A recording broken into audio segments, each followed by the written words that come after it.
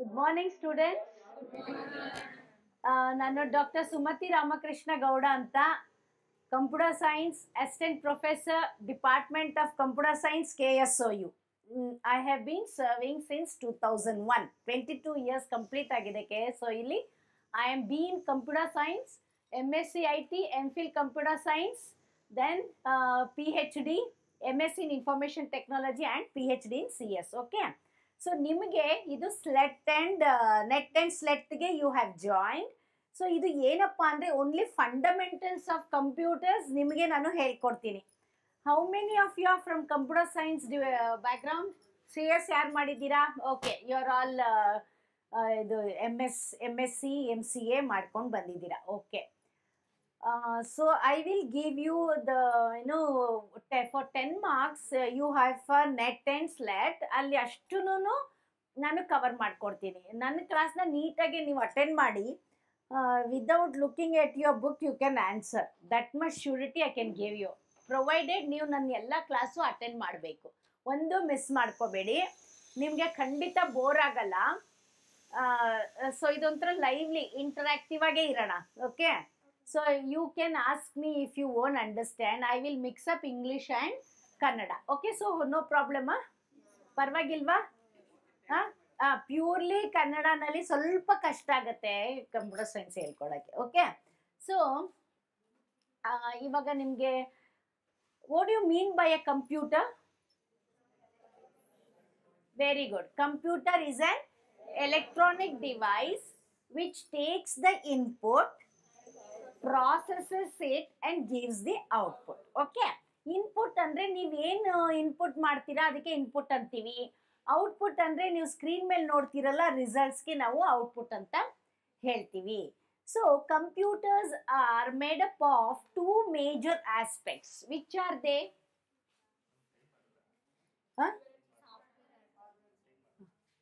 Hardware and very good. Okay, so hardware and software ಎರಡು ಸೇರಿ computer ಆಗುತ್ತೆ. Hardware ಇಲ್ಲ ಅಂದ್ರೂ ಕಂಪ್ಯೂಟರ್ ಅನ್ನಲ್ಲ, ಸಾಫ್ಟ್ವೇರ್ ಇಲ್ಲ ಅಂದ್ರೂ ಕಂಪ್ಯೂಟರ್ ಅನ್ನಲ್ಲ. So both are very essential. Okay,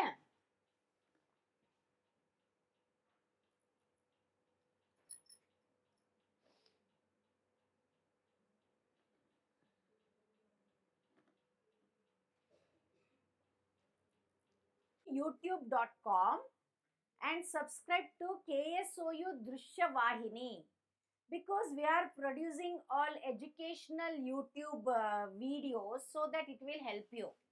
See, I will be teaching you about output devices, input devices. Already my one output device called printers, I have already, it is released in the YouTube.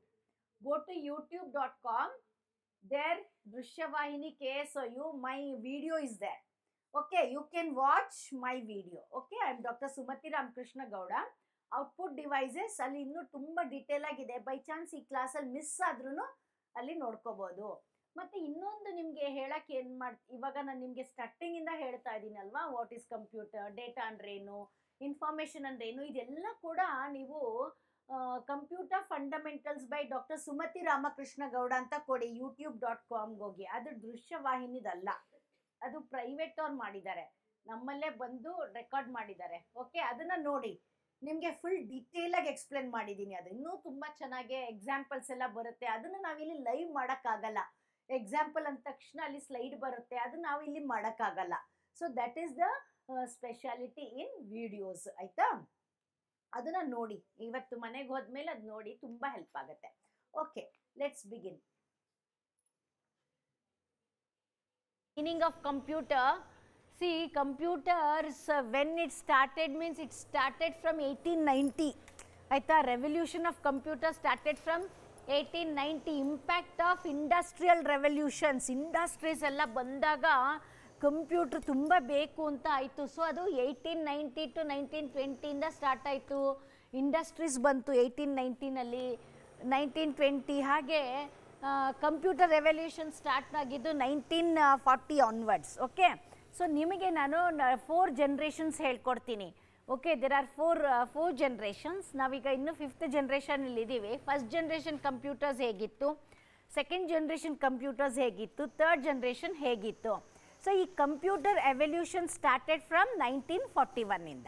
Okay, 1940 ಅಂದ್ಕೊಂಡ್ರು 1941ಇಂದ generation start ಆಗಿತ್ತು. ಮೊದಲು first computers ಹೇಗಿತ್ತು ಅದೆಲ್ಲ I will teach you. Okay, ನೀವು ನೋಡೋಷ್ಟು easy ಇಲ್ಲ, ಈಗ ತುಂಬ handy, ತುಂಬ ಚೀಪು ಕಂಪ್ಯೂಟರ್ಸು. ಅರ್ಲಿಯರ್ ತುಂಬ ರಿಚ್ ಇರೋರು ಮಾತ್ರ ಅಫೋರ್ಡ್ ಮಾಡೋಕ್ಕಾಗ್ತಾಯಿತ್ತು, ಎಲ್ಲರೂ ತೊಗೊಳಕ್ಕಾಗ್ತಿರ್ಲಿಲ್ಲ. ಈಗ ತುಂಬ ಹ್ಯಾಂಡಿ, ನೀವು ಎಷ್ಟು 24 hours ವರ್ಕ್ ಮಾಡಿದ್ರು ನಿಮ್ಮ ಸಿಸ್ಟಮ್ ಏನೂ ಆಗಲ್ಲ. Okay, so we will learn one by one. So before learning all this I will tell you what do you mean by data and all. Okay,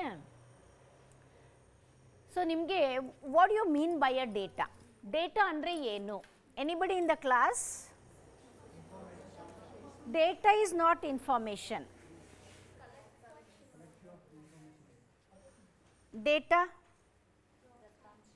computer science, what do you mean by a data? Whatever you know you speak. ತಪ್ಪಾದರೂ ಪರವಾಗಿಲ್ಲ, ಹೇಳಿ, ನಿಮಗೆ ಮನಸ್ಸಿಗೆ ಏನು ಬರುತ್ತೆ ಹೇಳಿ. What you mean by a data?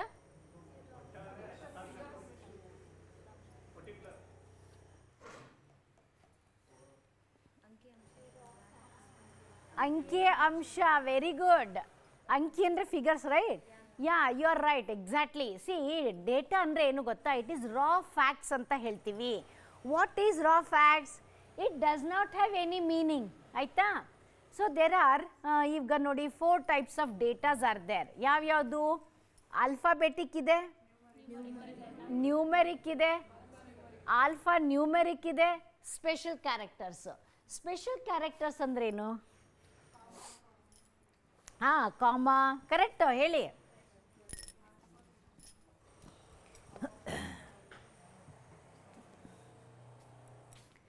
See, there are 4 types of data.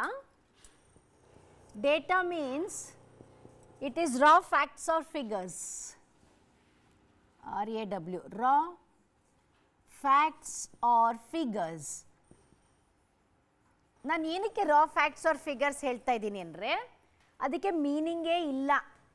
ಇವಾಗ ನೋಡಿ, there are 4 types of data. One is alphabetic. Alphabetic, it is capital A to capital Z, small a to small z. Okay, all alphabets. Next is numeric. What do you mean by numeric? Numbers. ಆಯ್ತಾ? Numbers ಎಷ್ಟು ಏನು combination ಇಂದ ಇರುತ್ತೆ? 0 to, very good, 0 to 9 ಸೇರೆ ಕೋಟಿಗಟ್ಟಲೆ ಎಲ್ಲ ಆಗೋದು. Okay, all the combinations, it does not have beyond 9. So it is 0 to 9. Okay, next is anybody? Alpha numeric. ನಾವು ಯಾಕೆ ಆಲ್ಫಾ ನ್ಯೂಮೆರಿಕ್ ಹೇಳ್ತೀವಿ? Combination of alphabets and numbers. ಈಗ ನಿಮ್ಮದು ರೋಲ್ ನಂಬರ್ ಇರುತ್ತೆ, AZ111100 ಅಂತ ಏನೋ ಒಂದು ಕೊಟ್ಟಿರ್ತಾರೆ. ಮೀನ್ಸ್ ಆಲ್ಫಾಬೆಟ್ಟು ಇದೆ, ನಂಬರ್ಸು ಇದೆ. ಅರ್ಥ ಆಗ್ತಾ ಇದೆಯಾ? Very good. So this is alpha numeric. Alpha numeric means combination of alphabets and numbers, A1ZZ like this. Okay, next is special characters. Special characters ಅಂದರೆ ಏನಪ್ಪ? ಈಗ ತಾನೇ ಹೇಳಿದ್ರಲ್ವಾ, less than, greater than, plus symbol, minus symbol, comma, inverted commas, etcetera etcetera etcetera. ನೀವು keyboard ನೋಡಿದ್ದೀರಲ್ವಾ ಎಲ್ಲರೂ? ಕೀಬೋರ್ಡಲ್ಲಿ you have observed, right? Asterisk symbol ಇರುತ್ತೆ, question mark symbol ಇರುತ್ತೆ, dollar symbol ಇರುತ್ತೆ. Okay, less than, greater than, plus, minus, dot, ಮತ್ತು ಇನ್ನೇನು inverted commas, ಇವೆಲ್ಲ ಏನು special characters. Okay, so data means this is the Ra facts R figures. ಅರ್ಥ ಆಯ್ತಾ? Information means what? Collection of, okay, which has got some meaning. ಆಯಿತಾ? Okay, fine, you are right. ನಾವು you know data.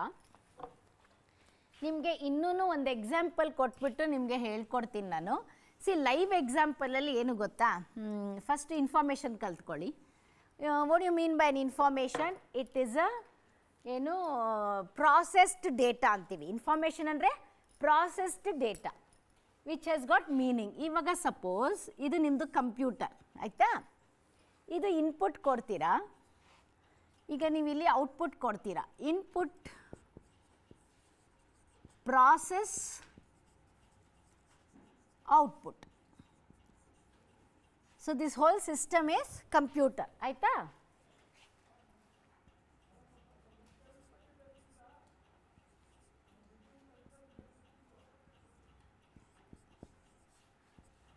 ಈಗ ಇಲ್ಲೇನೋ ಒಂದು letters ಬರೆದಿದ್ದೀನಿ right, ನಿಮಗೆ ಗೊತ್ತಾಗ್ತಾ ಇಲ್ಲ. Okay, after process now this is raw facts which does not have meaning, all are alphabetic. Okay, after it is processed, what result you will get is computer, COMPUTER. ನೋಡಿ ಇಲ್ಲಿ ನಿಮಗೆ ಗೊತ್ತೇ ಆಗ್ತಾ ಇಲ್ಲ, ಸುಮ್ಮನೆ ಲೆಟರ್ಸ್ ಇದೆ. So it is called as Ra facts. ಅರ್ಥ ಆಯ್ತಾ? Figures means numbers. ಆಯಿತಾ, ಗೊತ್ತಾಗ್ತಾ ಇದೆಯಾ? ಈಗ ಪ್ರಾಸೆಸ್ ಆಗಿ ಆಚೆ ಬಂತು. This is information. Got it? So information means what? It is a processed data which has got some meaning. This does not have any meaning. So data does not have any meaning. ಅರ್ಥ ಆಗ್ತಾ ಇದೆಯಾ?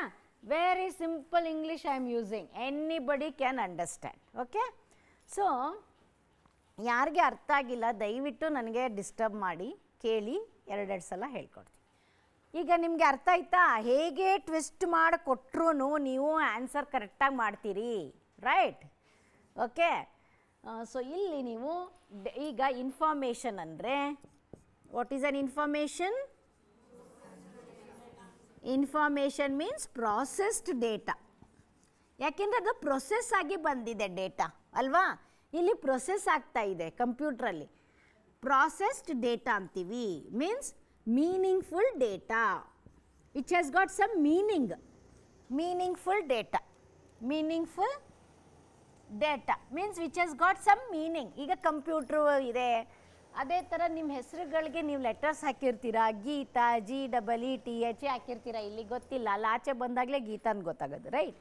So ಈ letters ಇದೆಯಲ್ಲ, ಇದೆಲ್ಲ ರಾ facts R figures ಅಂತ ಹೇಳ್ತೀವಿ. Okay, now you all know the difference between data and information, right? So what is a data?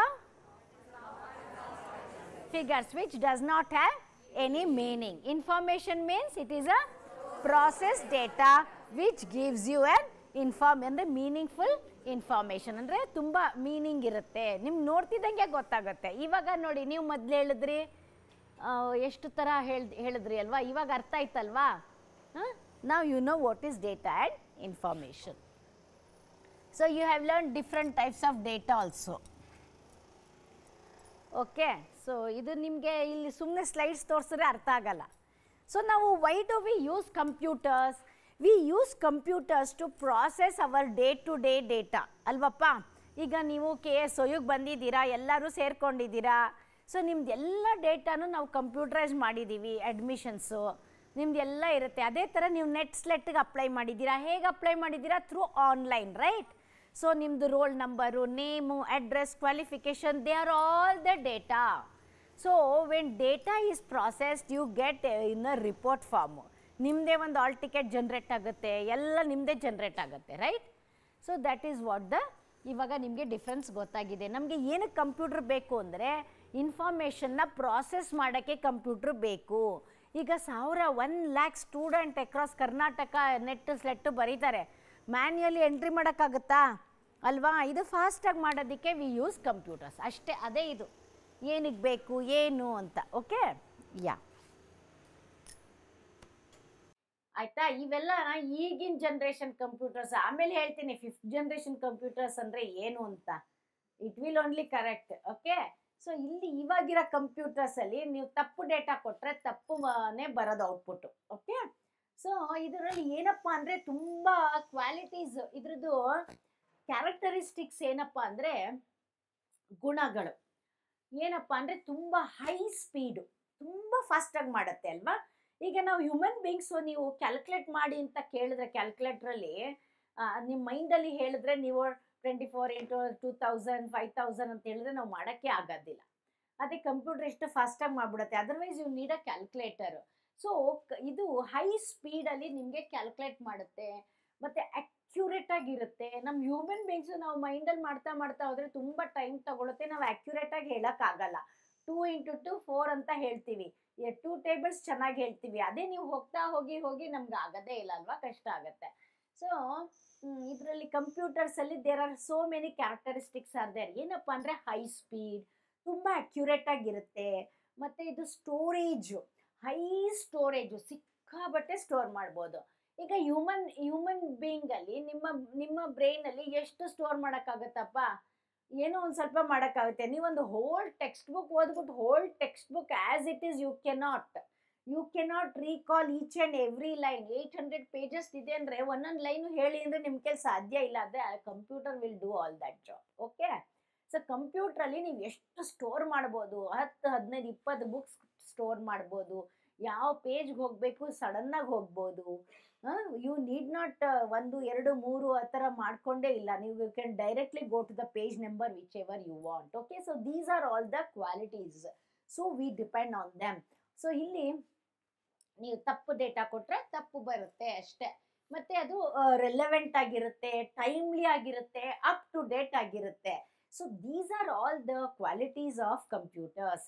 So ಇದನ್ನೇ characteristics ಅಂತೀವಿ. ಏನಪ್ಪ ಅಂದರೆ ಕ್ಯಾರೆಕ್ಟರಿಸ್ಟಿಕ್ಸಲ್ಲಿ ಸ್ಪೀಡು, ಮತ್ತು ಹೈ ಸ್ಟೋರೇಜು, ಮತ್ತು ಫಾಸ್ಟ್ ರಿಟ್ರೀವಲ್ ಅಂದರೆ ನೀವು ಯಾವಾಗ ಬೇಕು ಆವಾಗ ಕಂಪ್ಯೂಟರ್ ಆನ್ ಮಾಡ್ಬೋದು, ಯಾವಾಗ ಬೇಕು ಆವಾಗ ನೀವು ಎಲ್ಲೋ ಸ್ಟೋರ್ ಮಾಡಿರ್ತೀರ ಅದನ್ನು ನೀವು ರಿಟ್ರೀವ್ ಮಾಡ್ಬೋದು. ರಿಟ್ರೀವ್ ಅಂದರೆ ಬೇಕು ಅಂದಾಗ ತೆಗಿಯೋದು, ಮಾಡಿಫೈ ಮಾಡೋದು, ಸ್ಟೋರ್ ಮಾಡೋದು. Okay, so as and when you want to C your files we call it as a retrieve.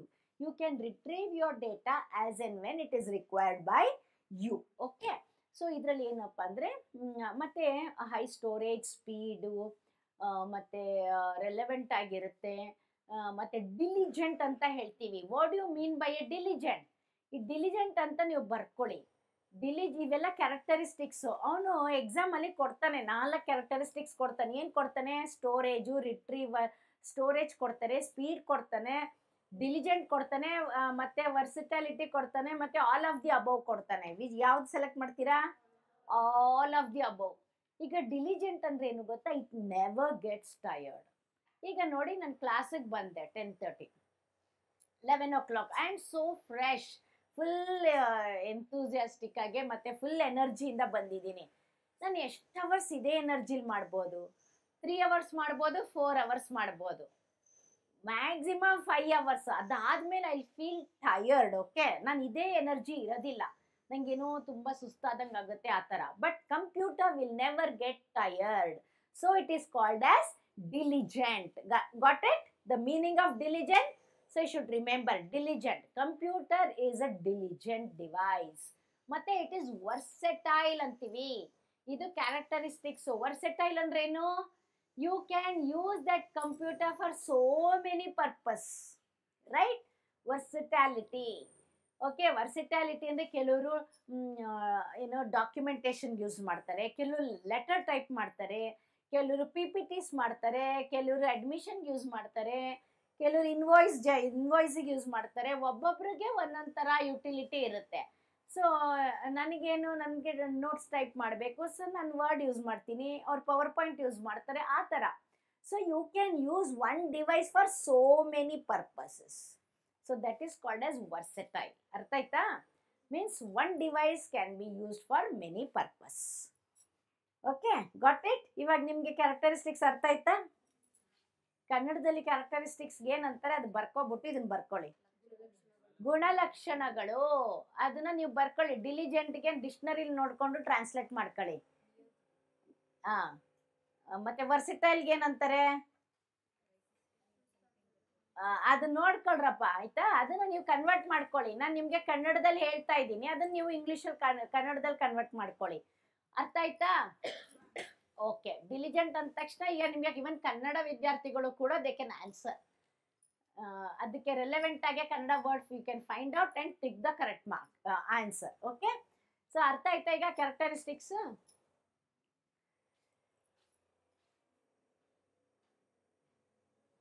So why do we need computers? ನಮಗೆ ಕಂಪ್ಯೂಟರ್ಸ್ ಏನಕ್ಕೆ ಬೇಕು? To make our life simple, easier, right? ಈಗ ನೀವೆಲ್ಲ ನಿಮ್ಗೆಲ್ಲ ಈಗ ಇಲ್ಲಿ KSO ಇಲ್ಲಿ net class ಮಾಡ್ತಾರೆ ಅಂತ ಹೇಗೆ ಗೊತ್ತಾಯ್ತು? ನ್ಯೂಸ್, ಕೆಲವ್ರಿಗೆ ನ್ಯೂಸ್ ಪೇಪರು, ಇನ್ ಕೆಲವ್ರಿಗೆ computer, mobile phone. Your mobile phone is A computer ಆಗ್ಬಿಡುತ್ತೆ. ಲೇಟೆಸ್ಟ್ ನ್ಯೂಸ್ ಅಲ್ಲೇ ಡಿಸ್ಪ್ಲೇ ಆಗ್ತಾ ಹೋಗ್ತದೆ, right? So no one is depending on the hard copy, ಎಲ್ಲ ಸಾಫ್ಟ್ ಕಾಪಿನಲ್ಲೇ ನೋಡ್ಕೋತೀರಾ. ಮತ್ತೆ ಈಗ ನೋಡಿ, to make your life simple, easier. ಮತ್ತೆ ನೀವು ಫೋನ್ ಮಾಡಿಕೊಂಡು ಎಲ್ಲಿದೆಯಾ, ಹೇಗಿದೆಯಾ, ಹೌ ಟು ಕಮ್, ಹೇಗೆ ಈ ಪ್ಲೇಸಿಗೆ ಹೇಗೆ ಬರಬೇಕು, ಎಲ್ಲ ನಿಮಗೆ ಡಿವೈಸಲ್ಲೇ ಗೊತ್ತಾಗ್ತಾ ಇದೆ, ರೈಟ್? ಸೊ ಎಷ್ಟು ನಿಮ್ಮ ಲೈಫ್ ಸಿಂಪಲ್ ಆಯ್ತಲ್ವಾ? ನೀವು ಮನೇಲಿ ಕೂತ್ಕೊಂಡೆ ಶಾಪಿಂಗ್ ಮಾಡ್ತೀರಾ ಅಲ್ವಾ? ಸಿ ಎಷ್ಟೊಂದು ಅಡ್ವಾಂಟೇಜಸ್ ಇದೆ. ಸೊ ಈ ಕಂಪ್ಯೂಟರ್ ನಿಮ್ಮ ಲೈಫ್ನ ಈಸಿ ಮಾಡಿಬಿಡ್ತು. ಮನೇಲಿ ಕೂತ್ಕೊಂಡೆ ಫಿಂಗರ್ ಟಿಪ್ಸ್ ಎಲ್ಲ. ನಿಮಗೆ ಮಳೆ ಬರ್ತಾ ಇದೆ, ಅಯ್ಯೋ ಯಾರಪ್ಪ ಅಂಗಡಿಗೆ ಹೋಗ್ತಾರೆ ಅಂದ್ಬಿಟ್ಟು ಗ್ರಾಸರಿ ಶಾಪಿಂಗ್ ಮಾಡಿದ್ರೆ, ಹ್ಞೂ ಮೇಡಮ್ ನನಗೆ ತಂದು ಕೊಡ್ತೀನಿ, ಫ್ರೀ ಡೆಲಿವರಿ ಅಂತಾನೆ. ಎಲ್ಲ ಫ್ರೀ. ಈಗ ಮನೆಗೆ ಕೂತ್ಕೊಂಡು ಎಲ್ಲ you can order it, right? ಎಲ್ಲ competition. Business has become competition. ಬರೀ 50 ಪೈಸಾ, ₹1 ಅಷ್ಟೇ ಪ್ರಾಫಿಟ್. ನೋಡಿ, ಮನೆ ಮುಂದೆ ಎಲ್ಲ ತಂದು ಹಾಕ್ತಾರೆ. So computers, why do we need computers ಅಂದರೆ to make our life simple and easier, ಅಷ್ಟೇ. ಅರ್ಥ ಆಯ್ತಾ? ಇದು ಸ್ಕ್ರಿಪ್ಟ್ ಮಾಡ್ತೀನಿ.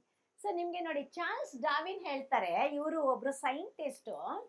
ಇವ್ರು ಹೇಳ್ತಾರೆ, ಈಗ ಬಿಸ್ನೆಸ್ ವರ್ಲ್ಡಲ್ಲಿ ನೀವು ಒಂದೇ ಥರ ಇದ್ದರೆ ನೀವು ಬಿಸ್ನೆಸ್ ಅಲ್ಲಿ grow ಆಗಕ್ಕಾಗಲ್ಲ.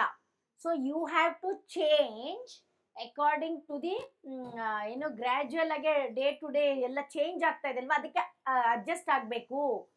So Charles Darwin once said, it is not the strongest of the species that survive, nor the most intelligent, but the one who is most responsive to change. ಅಂದರೆ latest ಟೆಕ್ನಾಲಜಿಗೆ change ಆಗ್ತಾ ಹೋಗಬೇಕು. ನೀವೆಲ್ಲರೂ ಏನಂತಾರೆ, typing machine ನೋಡಿದ್ದೀರಲ್ವಾ? ಅವಾಗೆಲ್ಲ ನಾನು ಕಲ್ತಿದ್ದೆ ಅದು. ನಮ್ಮಮ್ಮ forcibly she scent me. ನಾನು ಸೆಕೆಂಡ್ PU ಓದ್ತಾ ಇದ್ದೆ ಅವಾಗ.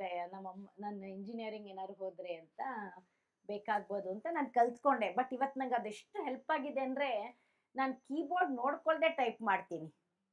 ASDF LKJ ಇದು ಬಂದ್ಬಿಡ್ತದೆ. ನೀವು ಟೈಪ್ ಮಾಡ್ತಾ ಮಾಡ್ತಾ ಮಾಡ್ತಾ ನನಗೆ ನನ್ನ ಕೀಬೋರ್ಡ್ ನೋಡದೆ ಟೈಪ್ ಮಾಡ್ಕೋತೀನಿ ಫಾಸ್ಟಾಗಿ ಸೆಲ್ಫ್. ಸೊ ಈಗ ನೋಡಿ, we are not using type writer machines. You know why?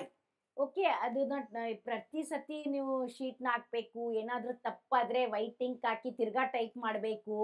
ಒಂದೊಂದು ಎಷ್ಟು ಕೈ ಬೆರಳೆಲ್ಲ ನೋವು ಬಂದ್ಬಿಡುತ್ತೆ, ಜೋರಾಗಿ ಪ್ರೆಸ್ ಮಾಡಬೇಕು. ಯಾಕೆಂದರೆ ನಾನು ಕಲ್ತಿರೋದ್ರಿಂದ ನನಗೆ ಆ ಎಕ್ಸ್ಪೀರಿಯನ್ಸ್ ಇದೆ. I know I can teach you very well. ಇಲ್ಲ ನಾನು ಸುಮ್ಮನೆ ನೋಡ್ಬಿಟ್ಟು ಹೇಳಿದರೆ ನಾನು ಈ ಥರ ಹೇಳೋಕ್ಕಾಗ್ತಾ ಇರಲಿಲ್ಲ. ನಾನು ಅದನ್ನು ಎಕ್ಸ್ಪೀರಿಯನ್ಸ್ ಮಾಡಿದ್ದೀನಿ. So I can deliver better. So ಆ ಥರ ತುಂಬ ಕಷ್ಟ ರೀ. ಒಂದು 4 ಲೆಟ್ರ್ ನೀವು ಟೈಪ್ ಮಾಡಬೇಕು ಅಂದ್ರೆ 4 ಕಾರ್ಬನ್ ಹಾಕಬೇಕು. ಸಪೋಸ್ 1000 ಲೆಟರ್ಸ್ ಬೇಕು ಅಂದರೆ ಅದ್ರ ಮೇಲೆ ಥಿಕ್ನೆಸ್ ತಗೊಳ್ಳಲ್ಲ ಅದು. ಅದು ಒಂದು ಸಿಲಿಂಡ್ರಿಕಲ್ ಡ್ರಮ್ ಇರುತ್ತೆ, ಇದಿರುತ್ತೆ, ಹಿಂಗೆ ರೊಟೇಟ್ ಮಾಡ್ಕೊಂಡು ಮಾಡಬೇಕು. ಎವ್ರಿ ಟೈಮ್ ನೆಕ್ಸ್ಟ್ ಲೈನಿಗೆ ಬರಬೇಕು ಅಂದರೆ ಹಿಂಗೆ ಪುಷ್ ಮಾಡಬೇಕು. ಸಿ ದ ಕಂಪ್ಯೂಟರ್ ಎಲ್ಲ ಅಲ್ಲೇ ಕುತ್ಕೊಂಡು ಇದು ಮಾಡ್ತಾ ಇದ್ದೀರಾ. ನಿದ್ದೆ ಬರ್ತಾ ಇದೆಯಾ? ಸೊ ನೀವು ಪಾಪ ನೀವು ಬೆಳಗ್ಗೆ 10ರಿಂದ continuously your listening. I can understand your problem also. What to do, utilise this, ಆಯಿತಾ? ಸೊ ಇದು ಹೆಂಗಪ್ಪ ಅಂದರೆ, ಕಂಪ್ಯೂಟ್ರಲ್ಲಿ ನೆಕ್ಸ್ಟ್ ಲೈನು ಆಟೋಮೆಟಿಕ್ ಹೊಟ್ಟೋಗುತ್ತೆ. ನೀವು ಫಾಂಟ್ ಬೋಲ್ಡ್ ಮಾಡ್ಬೋದು, ಮತ್ತು ಅದನ್ನು ಕಲರ್ಫುಲ್ ಮಾಡ್ಬೋದು. All that is not possible in type writing machine. That is what Charles Darwin says. You have to responsive to the change. ಎಲ್ಲ ಟೈಪ್ ರೈಟಿಂಗ್ ಮೆಷಿನ್ ತೆಗ್ದಾಕ್ಬಿಟ್ಟು ಇವಾಗೆಲ್ಲ ಏನು ಮಾಡಿದ್ದಾರೆ, computer ಇಟ್ಕೊಂಡಿದ್ದಾರೆ ಅಂಗಡಿಯವರು, commerce ಇದ್ರವರೆಲ್ಲ. Word, Excel, power point ಹೇಳ್ಕೊಡ್ತಾರೆ ನಿಮಗೆ ಅಲ್ವಪ್ಪ. ಎಲ್ಲ basics ಅದು ಬೇಕೇ ಬೇಕು ನಿಮಗೆ. ಅದು ತುಂಬ ಯೂಸರ್ ಫ್ರೆಂಡ್ಲಿ. ಅದ್ರ ಬಗ್ಗೆನೂ ಹೇಳ್ಕೊಡ್ತೀನಿ ನಾನು, how it is user friendly ಅಂತ. ಸೊ ಇಲ್ಲಿ this is more true in respect of corporates today. Corporates ಅಂದರೆ ಬಿಸ್ನೆಸ್. Lux soap ಕೇಳಿದ್ದೀರಲ್ವಾ? ನಾನು ಚಿಕ್ಕವಳಿದ್ದಾಗಿಂದ ಲಕ್ಸ್ ಸೋಪ್ ನೋಡ್ತಾ ಇದ್ದೀರಿ. ನಮ್ಮ ಅಜ್ಜಿ ಮನೆ ಯೂಸ್ ಮಾಡೋರು. ಆ ಸ್ಮೆಲ್ಲೆಲ್ಲ ಭಾಳ ಇಷ್ಟ ಆಗ್ತಿತ್ತು ಇದ್ರದ್ದು. lakhs. They are still surviving in the market. You know how they use the strategy? Beautiful Deepika, Sridevi, Hema Malini ಚೆನ್ನಾಗಿ ಕರ್ಕೊಂಡ್ ಬಂದ್ಬಿಡ್ತಾರೆ, ಒಳ್ಳೆ ಅಡ್ವರ್ಟೈಸ್ಮೆಂಟ್ ಕೊಡ್ತಾರೆ. So they are using the media, they advertise so well. ಆಮೇಲೆ bottle shape ಚೆನ್ನಾಗಿ change ಮಾಡ್ತಾರೆ, perfume ಹಾಕ್ತಾರೆ, ಆಮೇಲೆ ನಿಮ್ಗೆ ಹೇಳ್ತಾರೆ ಇದು ನಿಮ್ಗೆ ಗೋಲ್ಡ್ ರಿಂಗ್ ಸಿಗುತ್ತೆ ಸೋಪಲ್ಲಿ ಅಂತ. ನಾವು ಕೂಡ ಒಂದು 2 ಡಜನ್ ತಂದ್ವಿ, ಸಿಗ್ಲಿಲ್ಲ. ನಮ್ಗೂ ಅದು ಕ್ಯೂರಿಯಾಸಿಟಿ ಇತ್ತು. ಸೊ ಇದು ಏನ್ ನನಗೆ ಟೆಂಪ್ಟ್ ಆಗುತ್ತೆ, ನನಗೆ ತಗೋಬೇಕು ಅಂದ್ರೆ ನಿಮಗಾಗಲ್ವಾ? ಸೊ ಅದು ಹ್ಯೂಮನ್ ಬೀಯಿಂಗ್ ಟೆಂಡೆನ್ಸಿ. ಓ ಲೆಟ್ ಅಸ್ ಟ್ರೈ, ಹೇಗಿದ್ರು ಮನೆಗೆ ಸೋಪ್ ಬೇಕು, ತಗೊಂಡ್ಬಿಡೋಣ, ಒಟ್ಟಿಗೆ ತಗೋತೀವಿ. ಸೊ ಅವ್ರಿಗೆ ಅದು ಬಿಸ್ನೆಸ್. ಸಿ ಹೌ, ಎಲ್ಲೋ ಒಬ್ರಿಗೆ ಸಿಗುತ್ತೆ, 1000ಕ್ಕೆ ಒಬ್ರು ಸಿಗುತ್ತೆ, ಅಲ್ಲಿಗೆ ಅವ್ನಿಗೆ ಬಿಸ್ನೆಸ್ ಎಷ್ಟಾಯ್ತು, right? See this is what the strategy. How strategies use ಮಾಡ್ತಾನೆ. ಇಲ್ಲಿ MBA ಸ್ಟೂಡೆಂಟ್ಸ್ ಇದ್ದೀರಾ? No one? So commerce, so ಇವೆಲ್ಲ ನಿಮಗೆ ಬಿಸ್ನೆಸ್ ಮಾರ್ಕೆಟಿಂಗ್ ಅವೆಲ್ಲ ಬರುತ್ತೆ ನಿಮಗೆ. ಸೊ ಏನಪ್ಪ ಅಂದರೆ how to sell your products. ಅವನು ಯಾತಕ್ಕೆ ಇವತ್ತು ಅವನು 50 ವರ್ಷ ಆದರೂ ಅವನು ಮಾರ್ಕೆಟಲ್ಲಿ ಹೇಗೆ ಸರ್ವೈವ್ ಆಗ್ತಾನೆ? Because he is using this strategy. He is very intelligent. So ಇವನ್ ನಿರ್ಮಾನು ಕೂಡ ಒಂದು ಕಾಲದಲ್ಲಿ ಎಷ್ಟು ಚೆನ್ನಾಗಿ ಅದು ಬಂತಲ್ವಾ, ವಾಷಿಂಗ್ ಪೌಡರ್ ನಿರ್ಮಾ ಅನ್ಕೊಂಡು. ಅದು ನೋಡಿದ್ರೆ ಅದು ಬಟ್ಟೆನೇ ಸುಟ್ಟೈತಾ ಇತ್ತು, ಅಷ್ಟು ಇತ್ತು ಅದರಲ್ಲಿ, ಸೋಡಾ ತುಂಬಾ ಇತ್ತು. But people, it is so catchy, the advertisement is so catchy, it ಟೆಂಪ್ಟ್ಸ್ you to by. ಆಯ್ತಾ? ನಾವು ಟ್ರೈ ಮಾಡ್ತೀವಿ ಎಲ್ಲರೂ ತಕೊಂಡು, ಆ ಥರ ಕಡಿಮೆ ದುಡ್ಡು, ಚೆನ್ನಾಗಿದೆ. ಈಗ ಎಲ್ಲಾ ಥರ ಸ್ಟಡಿ ಮಾಡಿರ್ತಾರೆ ಅವರು ತಗೊಳ್ಳೋರ್ನ. ಎಲ್ಲರೂ ಸರ್ಫ್ ಎಕ್ಸೆಲ್ಲೇ ತಗೊಳಕ್ಕಾಗಲ್ಲ, ರೈಟ್? ಸೊ ತಗೋತಾರೆ ಆ ಥರ. So in order to survive in the market, you have to become responsive to the today's. Gradual ಆಗಿ ನೀವು ನಿಮ್ಮನ್ನ ನೀವೇ ಅಪ್ಡೇಟ್ ಮಾಡ್ಕೊಂತ ಹೋಗ್ಬೇಕು. That is what Charles Darwin says. ಅರ್ಥ ಆಯ್ತಾ? ಅದ್ರ ಮೀನಿಂಗ್ ಅಷ್ಟೇ.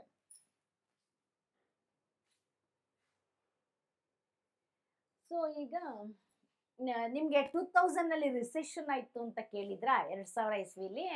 ಅದು ನೋಡಿ, ರಿಸೆಷನ್ ಅಲ್ಲಿ ತುಂಬಾ ಎಷ್ಟು ಜನ ಸರ್ವೈವ್ ಆದ್ರು, ಅದ್ರದ್ದು ಕಂಪ್ಯೂಟರ್ದು ತುಂಬಾ ನಾಲೆಜ್ ಇರೋರು ಮಾತ್ರ ಸರ್ವೈವ್ ಆದ್ರು, ಆಯ್ತಾ? ಸೊ ರಿಸೆಷನ್ ಟೈಮಲ್ಲೂ ಕೂಡ ನೀವು ಹೇಗೆ, ಹೌ ಯು ಕ್ಯಾನ್ ಸರ್ವೈವ್. ಈಗ್ಲೂ ರಿಸೆಷನ್ ಆಗಿತ್ತು ಬಿಕಾಸ್ ಆಫ್ ಕರೋನಾ. 2 ವರ್ಷ ನಾವು ಎಷ್ಟು ಕಷ್ಟಪಟ್ವಿ ಅಲ್ವಾ? We were not allowed to go out, ಮನೆ ಒಳಗೆ ಕೂತ್ಕೊಂಡು. ಸೊ ನೀವೇನ್ ಮಾಡಿದ್ರಿ ಅವಾಗ? ಟೆಕ್ನಾಲಜಿ ಯೂಸ್ ಮಾಡ್ಕೊಂಡ್ರಿ. ಟೆಕ್ನಾಲಜಿ ಯೂಸ್ ಮಾಡ್ಕೊಂಡು ನಾವೆಲ್ಲ ಆನ್ಲೈನ್ ಕ್ಲಾಸಸ್ ಮಾಡಿದ್ವಿ. ನಿಮ್ದು ಯಾರ್ದು ಎಜುಕೇಶನಲ್ ಅಕಾಡೆಮಿಕ್ ಇಯರ್ ವೇಸ್ಟ್ ಆಗಲಿಲ್ಲ. So you have to become responsive to the change, how we can do. So without coming to the class also you can acquire your degrees, right? Yeah, that is what we are saying. So next is, artha agta idya? Next we will learn classification of computers. How computers are classified. Computers are classified into 2 types. First, analog and digital. Analogue and digital. ಇನ್ನೂ ಒಂದಿದೆ hybrid ಅಂತ. So analogue and digital ಎರಡೂ ಸೇರಿ hybrid. Present computers are all hybrid computers. So ನೀವು analogue computers ಎಷ್ಟು ಜನ ನೋಡಿದ್ದೀರಾ? Please rice your hands. ಯಾರು ನೋಡಿಲ್ವಾ? ಅನಲಾಗ್ ಕಂಪ್ಯೂಟರ್ಸ್ ಎಲ್ಲಿ ಬರುತ್ತೆ? ಡಿಜಿಟಲ್ ಅಂದ್ರೆ ಎಲ್ಲ ಈಗ ಯೂಸ್ ಮಾಡ್ತಿರೋ computer digital. Okay. So here wear ಎಲ್ಲರೂ ನೋಡಿದ್ದೀರಾ, ಎಲ್ಲಿ ಅಂದರೆ ಎಲ್ಲರೂ 2 ವೀಲರ್ ಯಾರ್ಯಾರ ಹತ್ರ ಇದೆ ಎಲ್ಲರೂ ಪೆಟ್ರೋಲ್ ಹಾಕ್ಸಕ್ಕೆ ಹೋಗ್ತೀರಾ ಪೆಟ್ರೋಲ್ ಬಂಕ್ಗೆ, ರೈಟ್? ಆ ಪೆಟ್ರೋಲ್ ಬಂಕಲ್ಲಿ ಒಂದು ಮೆಷಿನ್ ಇರುತ್ತೆ ನಿಮಗೆ, ಅದು it reeds the quantity of the petrol. So ಇದು ಅನಲಾಗ್ ಕಂಪ್ಯೂಟರ್ಸ್ ಅಂತ ಹೇಳ್ತೀವಿ. ಓಕೆ. ಸೊ ಇಲ್ಲಿ ನೀವು ಇನ್ನೆಲ್ಲಿ ಇದು ಹಾಸ್ಪಿಟಲ್ಸಲ್ಲಿ ನೋಡಿರ್ತೀರಾ. ಹಾಸ್ಪಿಟಲ್ಸಲ್ಲಿ ನೋಡಿ, ಈ ಹಾರ್ಟ್ದು ಬೀಟು ಎಲ್ಲ ವೇವ್ ಅಲ್ಲಿ ಗೊತ್ತಾಗುತ್ತೆ ಅದು. ಸೊ ಇದು ಏನಪ್ಪ ಅಂದ್ರೆ ಎಲೆಕ್ಟ್ರಿಕ್ ಸಿಗ್ನಲ್ಸ್, ಆಯ್ತಾ? This works analogue signals, analogue computers, it works on electric signals. Okay, signal ಇರುತ್ತೆ ಇದರಲ್ಲಿ, ಡಿಜಿಟಲ್ ಬರಲ್ಲ. ಅದಕ್ಕೆ ನಾವು ಇದು ಅನಲಾಗ್ ಕಂಪ್ಯೂಟರ್ಸ್ ಅಂತ ಹೇಳ್ತೀವಿ. So digital computers again they are classified into 2 types, general purpose and special purpose. Specific computer, special computers ಅಂತ ಹೇಳ್ತೀವಿ. General purpose is again classified into 4 types. General ಅಲ್ಲೂ ತಿರ್ಗಾ 4 ಇದೆ. ಈಗ ನೋಡಿ, ಅನಲಾಗ್ ಅಂಡ್ ಡಿಜಿಟಲ್ ಎರಡು ಸೇರಿದ್ರೆ ಅದಕ್ಕೆ ನಾವು ಹೈಬ್ರಿಡ್ ಅಂತ ಹೇಳ್ತೀವಿ. ಓಕೆ, ಹೈಬ್ರಿಡ್ ಕಂಪ್ಯೂಟರ್ಸ್ ಅಂತ ಹೇಳ್ತೀವಿ. ಜನರಲ್ ಪರ್ಪಸ್, ಜನರಲ್ ಅಂದ್ರೆ ಏನು? ಮೆನಿ ಅಂದ್ರೆ ಎಷ್ಟೊಂದಕ್ಕೆ ಯೂಸ್ ಮಾಡ್ಬೋದು, ಜನರಲ್ ಆಗಿ ಯೂಸ್ ಮಾಡ್ಬೋದು ಅಂತ. ಸ್ಪೆಷಲ್ ಪರ್ಪಸ್ ಅಂದ್ರೆ ಒಂದು ಕಂಪ್ಯೂಟರ್ನ ಡಿಸೈನ್ ಮಾಡಿದ್ರೆ ಅದು ಬಿಟ್ಟು ಬೇರೆ ಏನೇ ವರ್ಕ್ಗೆ ನೀವು ಯೂಸ್ ಮಾಡಕ್ ಆಗಲ್ಲ. So we call it as A special purpose. Okay, so here general purpose is again classified into 4 types: micro, mini, mainframes and supercomputers. Okay, how many of you have seen microcomputers? Can you please raise your hands? ಎಷ್ಟು ಜನ ನೋಡಿದ್ದೀರಾ micro computers? Okay, ಯಾವುದು ನೀವು? Desktop. Okay, very good. ನೋಡಿ, ಎಲ್ಲರೂ ಈಗ ಇವನ್ laptop ಕೂಡ ನೀವು ನೋಡ್ತಾನೆ ಇದ್ದೀರಾ, ಅವೆಲ್ಲ ಏನು ಮೈಕ್ರೋ ಕಂಪ್ಯೂಟರ್ಸ್. ಆದ್ರೆ ನಿಮ್ಗೆ ಕ್ಲಾಸಿಫಿಕೇಶನ್ ಗೊತ್ತಿರಲ್ಲ ಅಷ್ಟೇ. ಈ ಕ್ಲಾಸ್ ಆದ್ಮೇಲೆ ನೀವೇ ಹೇಳ್ತೀರಾ ಯಾವ್ದು ಸೂಪರ್ ಕಂಪ್ಯೂಟರ್, ಯಾವ್ದು ಮೇನ್ ಫ್ರೇಮ್ಸ್, ಯಾವ್ದು ಮಿನಿ ಕಂಪ್ಯೂಟರ್ಸ್ ಅಂತ. ಓಕೆ, ಸೊ ಇವಾಗ ನೋಡಿ, ನಿಮ್ದು ಮೊಬೈಲ್ ಫೋನೇನೆ, ಅದು ಪೋರ್ಟೇಬಲ್, ಅದು ಮೈಕ್ರೋಗೆ ಬರುತ್ತೆ. ಮತ್ತೆ ಲ್ಯಾಪ್ಟಾಪು, ಟ್ಯಾಬ್ಲೆಟ್ಸು, ಮತ್ತೆ ಐಪ್ಯಾಡು, ಇವೆಲ್ಲ ಏನು ಲ್ಯಾಪ್ಟಾಪು, ಟ್ಯಾಬ್ಲೆಟ್ಟು, ಬುಕ್ಕು, ಇವೆಲ್ಲ ಏನು ನಿಮಗೆ it all comes under micro. Micro ಅಂದ್ರೆ ಚಿಕ್ಕದು, ಎಲ್ಲದಕ್ಕಿಂತ ಲೀಸ್ಟ್. ಅಂದ್ರೆ ಈಗ ಇದು ನೋಡಿ, ನಾವು ಇದ್ರಲ್ಲಿ ಎಷ್ಟು ಸ್ಟೋರ್ ಮಾಡ್ತೀವಿ, ಎಷ್ಟು ಕೆಲಸ ಮಾಡ್ತೀವಿ ಅಲ್ವಾ. How much we are doing the work with this desktop ಆಗಲಿ ಲ್ಯಾಪ್ಟಾಪ್ ಆಗಲಿ, ಎಷ್ಟು ಡೇಟಾ ಸ್ಟೋರ್ ಮಾಡ್ತೀರಲ್ವಾ. ನಾವು ಇದನ್ನೇ ಚಿಕ್ಕದು ಅಂತೀವಿ. ಇಮ್ಯಾಜಿನ್. ಇನ್ನು ನಿಮಗೆ ಮಿನಿ, ಮೇನ್ ಫ್ರೇಮ್, ಇವೆಲ್ಲ 1 by 1 ಇನ್ನೂ ಹೈಯರ್ ಲೆವೆಲ್ಸ್ ಇದೆ. ಇದೇ ಇಷ್ಟು ಚಿಕ್ಕದು, ಇಷ್ಟು ಫಾಸ್ಟ್ ಇದೆ ಅಂದಮೇಲೆ you can just imagine super computers ಅಂದ್ರೆ ಹೆಂಗಿರ್ಬೋದು ಅಂತ. ಸೊ ಮೈಕ್ರೋ ಕಂಪ್ಯೂಟರ್ಸ್ ಇವಾಗ ನಿಮ್ಗೆ ಯಾವ್ಯಾವ್ದು ಅಂತ ಗೊತ್ತಾಯ್ತು. ಓಕೆ, ಸೊ ಇಲ್ಲಿ ನಿಮ್ಗೆ ನೋಡಿ 4 ಕ್ಯಾರೆಕ್ಟರಿಸ್ಟಿಕ್ಸ್ ಏನು: ಸ್ಪೀಡು, ಸ್ಟೋರೇಜು, ಮತ್ತೆ ಎಲೆಕ್ಟ್ರಿಸಿಟಿ ಕನ್ಸಂಪ್ಷನ್, ಮತ್ತೆ ಕಾಸ್ಟ್. ಈ 4 ರೇಟ್ಸ್ ಜಾಸ್ತಿ ಆಗ್ತಾ ಹೋಗ್ತದೆ. ಲೀಸ್ಟ್ ಅಂದ್ರೆ ಇದಕ್ಕೆ ಕಡಿಮೆ ಮೈಕ್ರೋ. ಸ್ಟೋರೇಜ್ ಕಡಿಮೆ, ಅದೇ ಎಷ್ಟೊಂದಿದೆ ಅದೇ ಕಡಿಮೆ ಅಂತ ಇದ್ದೀವಿ. ಸ್ಪೀಡು ಕಡಿಮೆ ಅಂತೀವಿ, ಏನು ಫಾಸ್ಟಾಗಿ ಮಾಡುತ್ತಲ್ವಾ. ನೀವೆಲ್ಲ ಯೂಸ್ ಮಾಡ್ತಾ ಇದ್ದೀರಾ ಅಲ್ವಾ, you are all using right desktop computers, laptop. So ಇದೇ ನಾವು ಕಡಿಮೆ ಅಂತೀವಿ. ಮತ್ತೆ ಇದು ಚೀಪು, ಮತ್ತೆ ಎಲೆಕ್ಟ್ರಿಸಿಟಿ ಅಂತೂ ತುಂಬ ಕಡಿಮೆ ಇದು ತಗೊಳ್ಳೋದು. ಒಂದಿನ ಎಲ್ಲ ಉಡ್ಸಿದ್ರೆ 1 ಯೂನಿಟ್ ಖರ್ಚಾಗಲ್ಲ. ಓಕೆ, ಸೊ ಇದು ಮೈಕ್ರೋ ಆಯ್ತು, ಅರ್ಥ ಆಯ್ತಾ? Next is mini. What you mean by mini?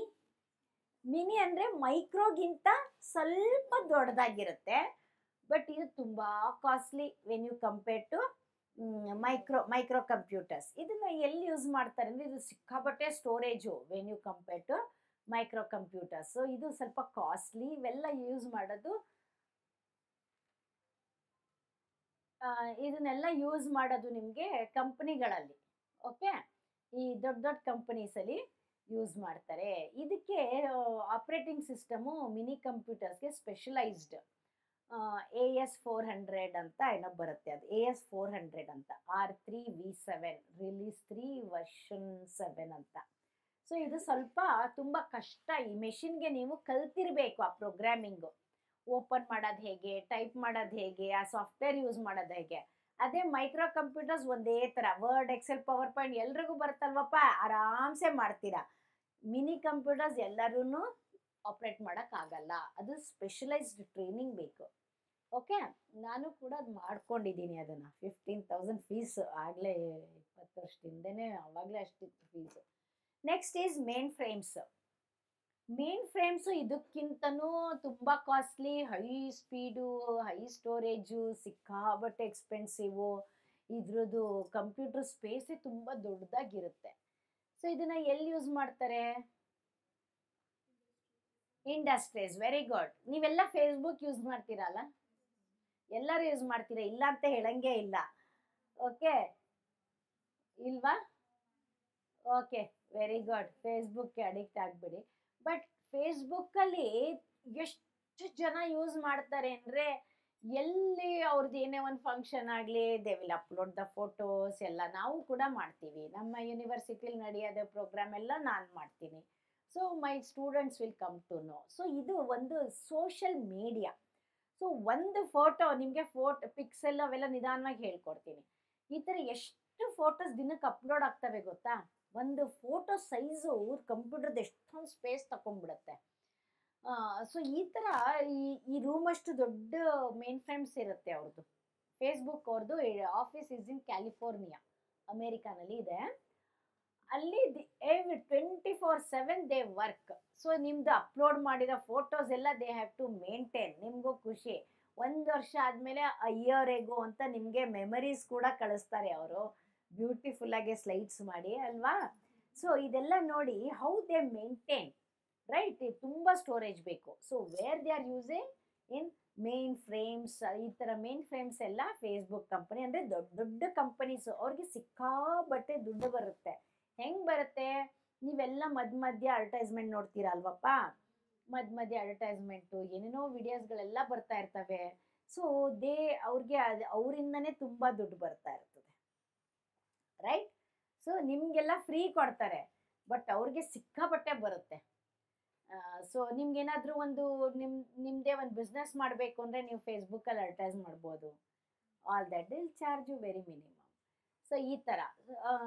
So ಇದೊಂದು ಆಯ್ತಾ. Next is main frames ಕಲ್ತ್ಕೊಂಡ್ರಿ. Super computers. Super computers ಎಲ್ಲಿ ಯೂಸ್ ಮಾಡ್ತೀವಿ? Very good.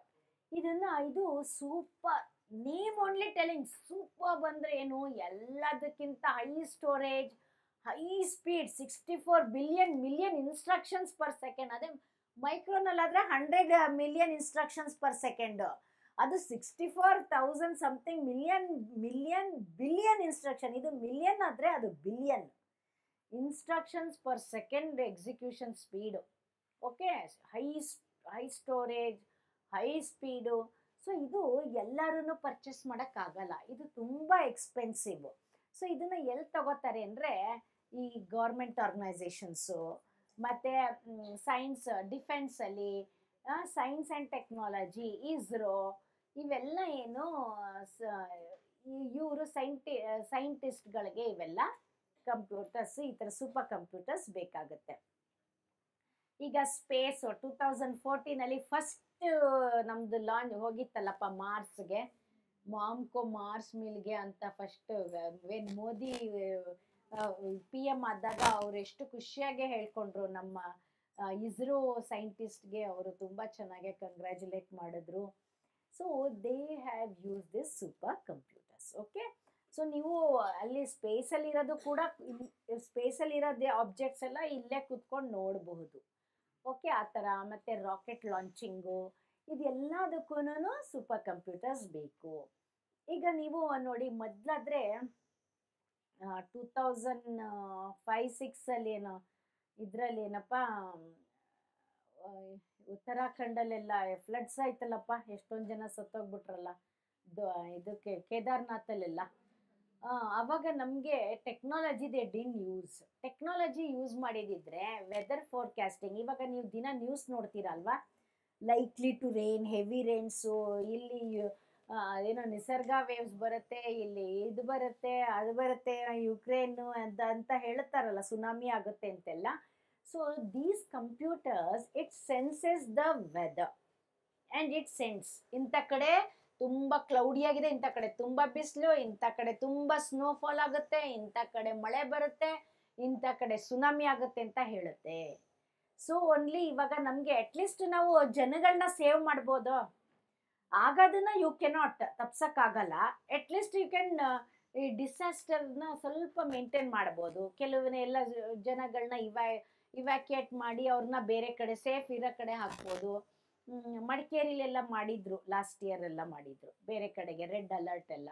ಇವಾಗಲೂ ಕೂಡ ರೆಡ್, ಗ್ರೀನ್, ಏನೋ ಆರೆಂಜ್, ಉಡುಪಿನಲ್ಲಿ, ಬಾಂಬೆನಲ್ಲೆಲ್ಲ ಆರೆಂಜ್ ಅಲರ್ಟ್ ಅಂತ ನ್ಯೂಸಲ್ಲಿ ನೋಡಿದೆ. So it is telling you in advance wear disaster will happen ಅಂತ. ಆಯ್ತಾ? So C the miracles of computers. You can save ಜನಗಳ ಲೈಫ್ನ, ರೈಟ್?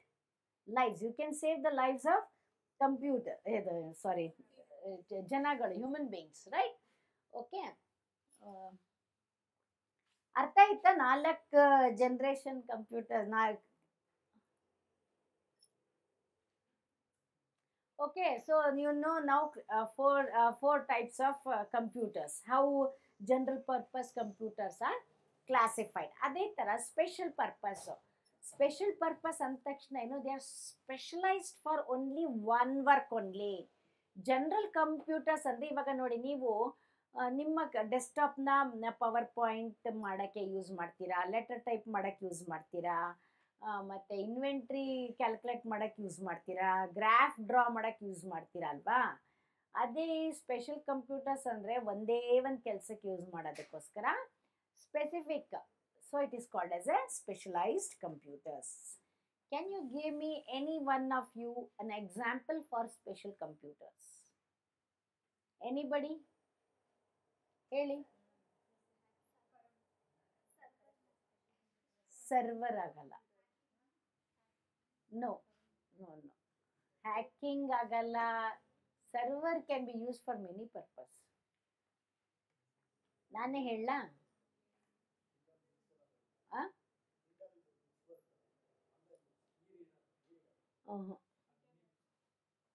ನಾನು ಹೇಳ್ತೀನಿ, ಈಗ ಯಾರು ಹೇಳಲಿಲ್ಲ. ಇನ್ನೂ ಒಂದೆರಡು ನಿಮಿಷ ಕೊಡ್ಲಾ? ಕ್ವೆಶ್ಚನ್ ಏನಪ್ಪ ಅಂದ್ರೆ ಸ್ಪೆಷಲೈಸ್ ಕಂಪ್ಯೂಟರ್ಸ್ ಅಂದ್ರೆ ಯಾವುದು?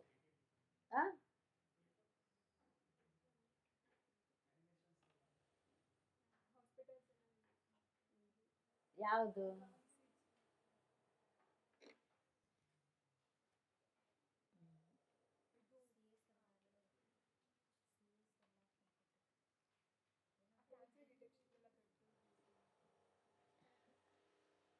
ಅದಲ್ಲ, ಅದು ಸೆನ್ಸಾರ್ ಮೆಷಿನ್ಸ್. ಓಕೆ, ನಾವು ಐ ಟೆಲ್ ಯು. ನೀವು ಯಾರು ಹೇಳಲಿಲ್ಲ. C, you are all using washing machine at home. Oven can be used only for cooking purpose. Oven cannot be used for washing clothes. Washing machine can be used only for washing your clothes. You cannot use that machine for making your food hot or cold, right? They are all specialized computers. ಹೆಂಗಪ್ಪ ನಿಮ್ಮ ಬಟ್ಟೆ ಒಗೀತದೆ? ಅದು ಕಂಪ್ಯೂಟ್ರೇ. ಅದಕ್ಕೆ ಒಂದು ಒಳಗಡೆ ಒಂದು PCB ಅಂತ ಹಾಕಿರ್ತಾರೆ. ಪ್ರಿಂಟ್, ನಿಮ್ದು ಏನಾದ್ರು ವಾಷಿಂಗ್ ಮೆಷಿನ್ ಕೆಟ್ಟೋದ್ರೆ ಸ್ವಲ್ಪ ನಿಂತ್ಕೊಂಡು ಅಬ್ಸರ್ವ್ ಮಾಡಿ. ಅವ್ರು ಬಂದಿರ್ತಾರಲ್ಲ ಮನೆಗೆ ತೆಗೆದು ನೋಡ್ತಾರೆ ನೋಡಿ. ನಿಮ್ದು ಪ್ರಿಂಟೆಡ್ ಸರ್ಕ್ಯೂಟ್ ಬೋರ್ಡ್ ಅಂತ ಹೇಳ್ತೀವಿ, ಅದು ಒಳಗಡೆ ಇರುತ್ತೆ ಮೈಕ್ರೋ ಪ್ರೊಸೆಸರ್. ಅದರಲ್ಲಿ ಈಗ ಹೋಸ್ಟ್ ಮೆಷಿನ್ ಅಂದ್ರೆ ಈ ಮಾಮೂಲಿ ಕಂಪ್ಯೂಟ್ರು. ಇಲ್ಲಿ ಒಂದು ಪ್ರೋಗ್ರಾಮ್ ಬರೀತಾರೆ, ನಿಮ್ದು ಕ್ಲೋತ್ಸು ಹೇಗೆ ಒಗಿಬೇಕು. ಫಸ್ಟು ನೀವು ಬಟ್ಟೆನ ಡ್ರಮ್ಗೆ ಹಾಕ್ತೀರಾ. ಡ್ರಮ್ಗೆ ಹಾಕಿದ್ಮೇಲೆ ನೀವು ಹೆಂಗೆ ಹ್ಯಾಂಡ್ ವಾಶ್ ಮಾಡ್ತೀರಲ್ವಪ್ಪ, ನೆನೆಸ್ತೀರಾ ಅರ್ಧ ಗಂಟೆ. ಆಮೇಲೆ ಒಗಿತೀರಾ. ಒಗಿದ್ಮೇಲೆ ರಿನ್ಸ್ ಮಾಡ್ತೀರಾ. ರಿನ್ಸ್ ಮಾಡಿದ್ಮೇಲೆ ಚೆನ್ನಾಗಿ ಹಿಂಡುತ್ತೀರಾ. ಆಮೇಲೆ ಒಣಗಾಕ್ತೀರಲ್ವಾ. So this is one program. Soaking, washing, then ರಿನ್ಸಿಂಗ್, then drying. ಇದು ಒಂದು ಹೋಲ್ ಪ್ರೋಗ್ರಾಮ್ನ ಜಾವಾನಲ್ಲಿ ಬರೆದು, ಮಾಮೂಲಿ ಇಂಥ ಕಂಪ್ಯೂಟ್ರಲ್ಲಿ ಬರೆದು, ಆ ಪ್ರೋಗ್ರಾಮ್ನ ಚಿಪ್ ಅಂದರೆ ಮೈಕ್ರೋ ಪ್ರೊಸೆಸರ್ಗೆ ಟ್ರಾನ್ಸ್ಫರ್ ಮಾಡಿ ಆ ಚಿಪ್ನ ಅಲ್ಲಿ ಹಾಕಿರ್ತಾರೆ, right? So the whole program is return in Java. ಆ ಪ್ರೋಗ್ರಾಮ್ ಬರೆಯೋರೆಲ್ಲ ನಾವು ಕಂಪ್ಯೂಟರ್ ಸೈನ್ಸ್ ಅವರು, BE ಮಾಡಿರೋರು, MCA ಮಾಡಿರೋರು, MSc ಕಂಪ್ಯೂಟರ್ ಸೈನ್ಸ್ ಮಾಡಿರೋರು, ನಾವು ಜಾವಾ ಪ್ರೋಗ್ರಾಮಿಂಗ್ ಹೇಳ್ಕೊಡ್ತೀವಿ ಅವ್ರಿಗೆ. Okay, so how to write a program anta. So this is the whole program written in a machine like this, host machine antivi. Then it will be transferred to the chip that is called as the target machine. Nimdu washing machine a target machine. It is a computer. It is a special computer, specialized computer. So ನಿಮ್ದು ಅದು soak ಮಾಡುತ್ತೆ. ಇಷ್ಟು ತನಕ soak ಮಾಡಬೇಕು. 10 minutes soak programme. 10 minutes soak ಆದ್ಮೇಲೆ wash ಮಾಡುತ್ತೆ. ಚೆನ್ನಾಗಿ ನಿಮ್ಗೆ ಜೋರಾಗಿ ಸುತ್ತದ ಕೇಳ್ತದ ಮೆಷಿನು? ಅಬ್ಸರ್ವ್ ಮಾಡಿದ್ದೀರಾ ನೀವು? ಅದೆಲ್ಲ ಅಬ್ಸರ್ವ್ ಮಾಡಬೇಕು. ಚೆನ್ನಾಗಿ ಅದು ನಾವು ಮ್ಯಾನ್ಯಲ್ ಹಿಂಗ್ ಹೊಡಿತೀವಲ್ಲಪ್ಪ, ಹಿಂಗ್ ಒಗಿತೀವಲ್ಲ, ಅದು ಹಂಗೆ ಒಗಿತಾ ಇದೆ, ಕ್ಲೀನ್ ಆಗ್ತಾ ಇದೆ ನೋಡಿ. ನೀವೇನು ಕೆಲಸ ಮಾಡಿದ್ರೆ ಅದು ನಿಮ್ಗೆ ಅಷ್ಟು ಚೆನ್ನಾಗಿ ವಾಶ್ ಮಾಡ್ಕೊಡ್ತಾ ಇದೆ. right? So that is what it is programmed accordingly, how human being washes. ಅದಕ್ಕೆ ಪ್ರೋಗ್ರಾಮ್ ಬರ್ದು ಕೊನೆಗೆ ಲಾಸ್ಟ್ ಅಲ್ಲಿ ಅದು ಗ್ರೀನ್ ಲೈಟ್ ಗ್ಲೋ ಆಗುತ್ತೆ. ಫಸ್ಟ್ ನೀವು ಆನ್ ಮಾಡಿದಾಗ red light you are giving an input to the system. When you press input on, ಅದು red ಆಗುತ್ತೆ, ಮೀನ್ಸ್ ಇಟ್ ಈಸ್ ಪ್ರೊಸೆಸಿಂಗ್.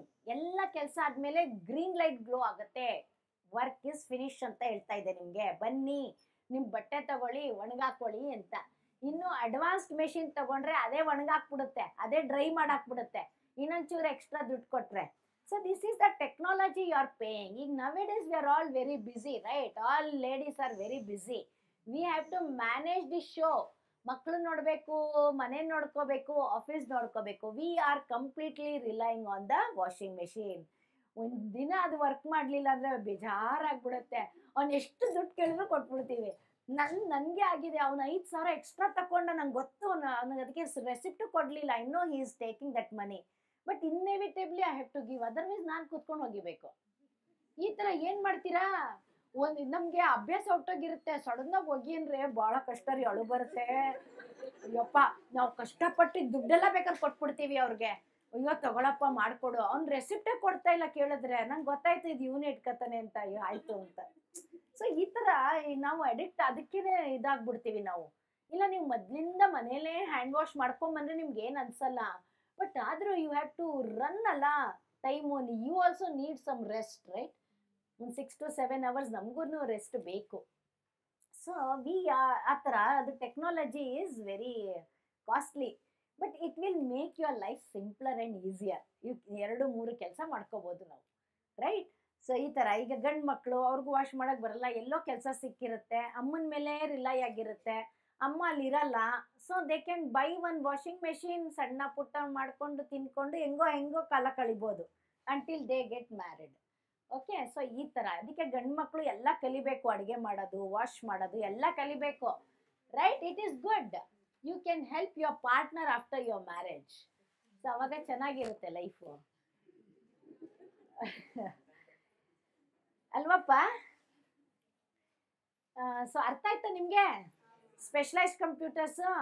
ಈಗ ದಿನ ನೀವೆಲ್ಲ ಎಲ್ಲರ ಹತ್ರ 2 wheelers ಇದೆಲ್ಲಪ್ಪ, ಎಲ್ಲ ಗಾಡೀಲಿ ಬಂದಿದ್ದೀರಲ್ವ KSOUಗೆ. ಈಗ ಮಧ್ಯ ಸರ್ಕಲ್ಸ್ ಬರ್ತಾವಲ್ವಾ, ಸಿಗ್ನಲ್ಸ್. ಸರ್ಕಲ್ ಅಂದ್ರೆ ಸಿಗ್ನಲ್. ಆ ಸಿಗ್ನಲ್ ಅಲ್ಲಿ ನೀವು ರೆಡ್ ಲೈಟ್ ಆದ್ರೆ stop ಆಯ್ತಿರಲ್ವಾ? What is that signal lights? It is an embedded light. So it is also program. That is also specialised computers. Okay, yellow means get ready, red means stop, green means ಗೋ. ಈಗ ಎಲ್ಲ red ಆಗ್ಬಿಟ್ರೆ ಎಲ್ಲ stop ಆಗ್ತೀರಾ, ಎಲ್ಲ green ಆಗ್ಬಿಟ್ರೆ ಆ ಥರ ಮಾಡೋಕ್ಕಾಗಲ್ಲ. ಈ ಕಡೆ ಒಂತ ರೆಡ್, ಈ ಕಡೆ ಇದ್ರೆ ಗ್ರೀನು, ಹಂಗೆ. ಸೊ ಅವ್ರು ಅದನ್ನ ಪ್ರೋಗ್ರಾಮ್ ಮಾಡಿರ್ತಾರೆ. ಅದೇ ನೀವು ಬ್ಯಾಂಗ್ಳೂರ್ಗೆ ಹೋಗಿ ನಿಮ್ಗೆ 1/4 ಗಂಟೆ ಬೇಕು ಒಂದು ಸಿಗ್ನಲ್ ಅಲ್ಲಿ ಪಾಸ್ ಆಗಕ್ಕೆ, means they will design accordingly. But in Mysore it hardly takes 2-5 minutes ಅಷ್ಟೇ. ಸೊ ನೋಡಿ, ನೀವು ಒಂದೊಂದು ಊರಿಗೆ ಒಂದೊಂದು ತರ ಪ್ರೋಗ್ರಾಮ್ ಮಾಡಿ ಸಿಗ್ನಲ್ಸ್ ಅಲ್ಲಿ ಲೈಟ್ಸ್ ಹಾಕಿರ್ತಾರೆ. So they are all specialised computers. Again same technology. ಈ ತರ ಮಾಮೂಲಿ ಕಂಪ್ಯೂಟರ್ ಪ್ರೋಗ್ರಾಮ್ ಮಾಡಿ ಆ ಚಿಪ್ನ ಅಲ್ಲೇ ಹಾಕಿರ್ತಾರೆ. ಅರ್ಥ ಆಯ್ತಾ? ಈಗ ನೀವೆಲ್ಲ ಒಳ್ಳೊಳ್ಳೆ ಕಾರ್ ತಗೋತೀರಪ್ಪ, ಮೊದ್ಲೆಲ್ಲ 800 ಮಾರುತಿ, ಅದೇ ತುಂಬಾ ಇದಾಗ್ತಿತ್ತು. ಈಗ ನೋಡಿ ಎಲ್ಲ ರಿಮೋಟ್, ಇಲ್ಲೇ ಕುತ್ಕೊಂಡು ಕಾರ್ನ ಆಪರೇಟ್ ಮಾಡ್ತೀರಾ, ಇಲ್ಲೇ ಕುತ್ಕೊಂಡು ಡೋರ್ ಓಪನ್ ಮಾಡ್ತೀರಾ, ಆಫ್ ಮಾಡ್ತೀರಾ.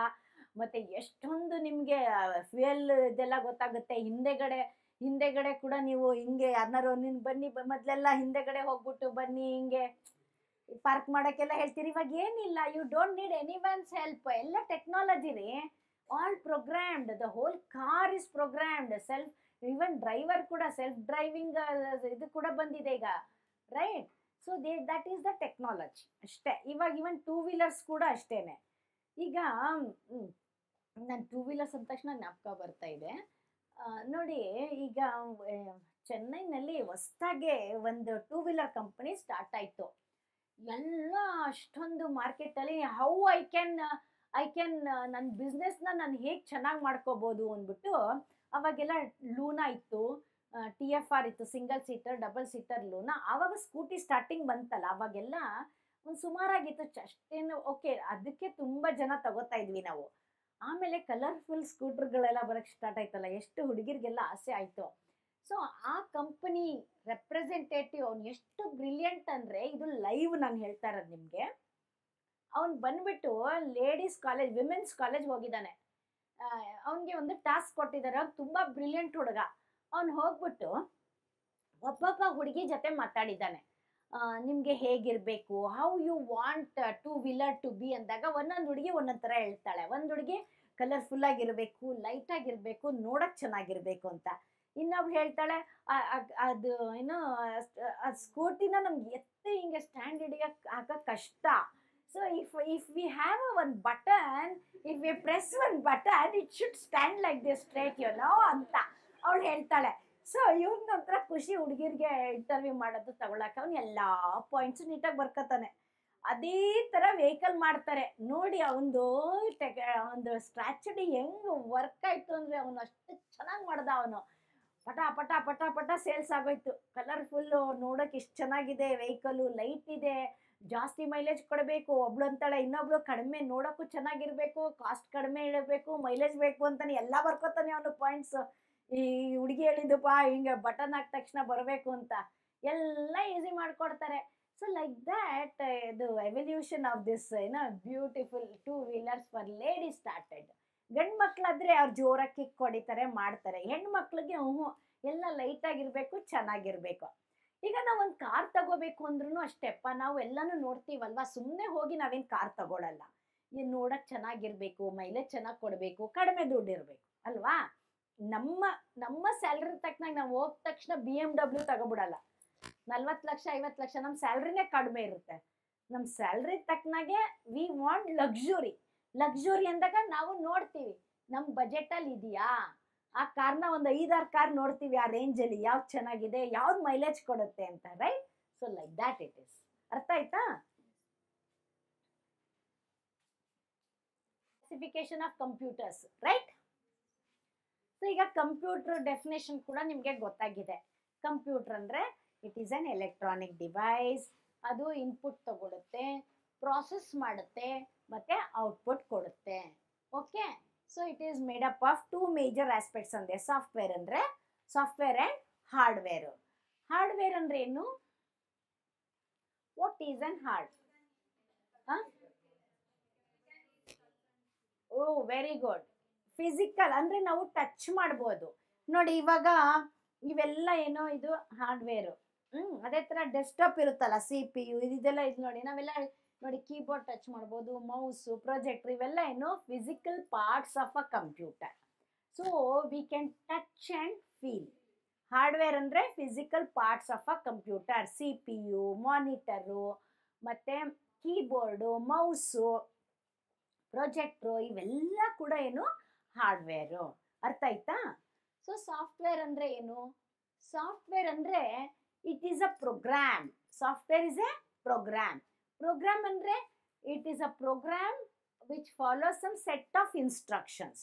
Program is A set of instructions. Okay. So ಇದು ಒಂದು ಪ್ರೋಗ್ರಾಮ್ ಬರೆದಿರ್ತಾರೆ. ಈ ಪ್ರೋಗ್ರಾಮ್ ಅಂದರೆ ಇದು ಡಿಫ್ರೆಂಟ್ ಟೈಪ್ಸ್ ಆಫ್ ಪ್ರೋಗ್ರಾಮ್ ಹೇಳ್ಕೊಡ್ತೀನಿ ನಾನು. High level ಲ್ಯಾಂಗ್ವೇಜಲ್ಲಿ ಬರೆದಿರ್ತಾರೆ. High level language ಅಂದರೆ it is just an English like language. ಆಯಿತಾ? ಇದು ನಿಮಗೆ ಕಂಪ್ಯೂಟ್ರಲ್ಲಿ ನಿಮಗೆ ಸಾಫ್ಟ್ವೇರ್ ಕಾಣಿಸಲ್ಲ, ಬಟ್ ಕೆಲಸ ಮಾಡ್ತಾ ಇರುತ್ತೆ. ಫಾರ್ ಎಕ್ಸಾಂಪಲ್, ಈಗ ನೀವೆಲ್ಲರೂ ಇಲ್ಲಿ ಕ್ಲಾಸಲ್ಲಿ ಕೂತಿದ್ದೀರಲ್ಲಪ್ಪ, ಇಲ್ಲೆಲ್ಲ ಲೈಟ್ಸ್ ಇದೆ. These lights R glowing. This light is hardware. ಆ ಬಲ್ಬ್ ಎಲ್ಲ ನೀವು ಮುಟ್ಟಿ ನೋಡ್ಬೋದು, ರೈಟ್. ಲೈಟ್ ಯಾವಾಗ ಗ್ಲೋ ಆಗುತ್ತೆ? ಆಯ್ತು, ಸ್ವಿಚ್ ಆನ್ ಆಗುತ್ತೆ. ಸ್ವಿಚ್ ಆನ್ ಮಾಡಿದ್ರೂ ಒಂದೊಂದ್ಸತಿ ಇರಲ್ಲ. Very good, exactly. ಕರೆಂಟ್ ಇದ್ರೆ ಮಾತ್ರ glow ಆಗುತ್ತಲ್ವಾ. This current is A software. You cannot see R touch it. Touch ಮಾಡೋಕ್ಕಾಗುತ್ತಾ ಕರೆಂಟ್ನ? ಓಕೆ, ಟಚ್ ಮಾಡಿದ್ರು ನೀವು ಮಾಡಲ್ಲ, ರೈಟ್, ಮಾಡಬಾರ್ದು. Okay. So this is a software. ಅರ್ಥ ಆಯ್ತಾ? Bulb is A hardware. ಆ ಬಲ್ಬ್ ಗ್ಲೋ ಆಗುತ್ತೆ. ಯಾವಾಗ ಗ್ಲೋ ಆಗುತ್ತೆ? ಅದ್ರಲ್ಲಿ ಸಾಫ್ಟ್ವೇರ್ ಇದ್ರೆ ಮಾತ್ರ. ಸಾಫ್ಟ್ವೇರ್ ಏನು ಬಲ್ಬಲ್ಲಿ? ಕರೆಂಟ್.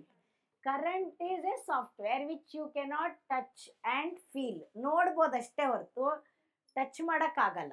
ಓಕೆ, ಅರ್ಥ ಆಯ್ತಾ? ಅದೇ ಥರ ನಾವೊಂದು ಪ್ರೋಗ್ರಾಮ್ ಬರ್ದಿರ್ತೀವಿ ಕಂಪ್ಯೂಟರ್ಗೆ, ಆ ಪ್ರೋಗ್ರಾಮ್ನ ನೀವು ನೋಡೋಕ್ಕಲ್ಲ. ಈಗ ವಾಷಿಂಗ್ ಮೆಷಿನ್ ಅಂತ ಹೇಳಿದೆ ಅಲ್ವಪ್ಪ, ವಾಷಿಂಗ್ ಮೆಷಿನ್ ಎಷ್ಟು ಚೆನ್ನಾಗಿ ಬಟ್ಟೆ ಒಗ್ದಾಕ್ಬಿಡುತ್ತಲ್ವ ನಿಮ್ಮದು, ಹೆಂಗೆ ಒಗೆಯುತ್ತೆ ಪ್ರೋಗ್ರಾಮು, ಆ ಪ್ರೋಗ್ರಾಮ್ ನೀವು ನೋಡೋಕ್ಕಾಗಲ್ಲ. ಆಯ್ತಾ? That is a software. ಅರ್ಥ ಆಯ್ತಾ? ಸಾಫ್ಟ್ವೇರ್ಗೂ ಹಾರ್ಡ್ವೇರ್ಗೂ ಡಿಫ್ರೆನ್ಸು ಎಲ್ಲರಿಗೂ ಅರ್ಥ ಆಯ್ತಪ್ಪ? ಯಾರಿಗೂ ಅರ್ಥ ಆಗಿಲ್ಲ? ಸೊ ಎಲ್ಲರಿಗೂ ಅರ್ಥ ಆಗಿಲ್ಲ.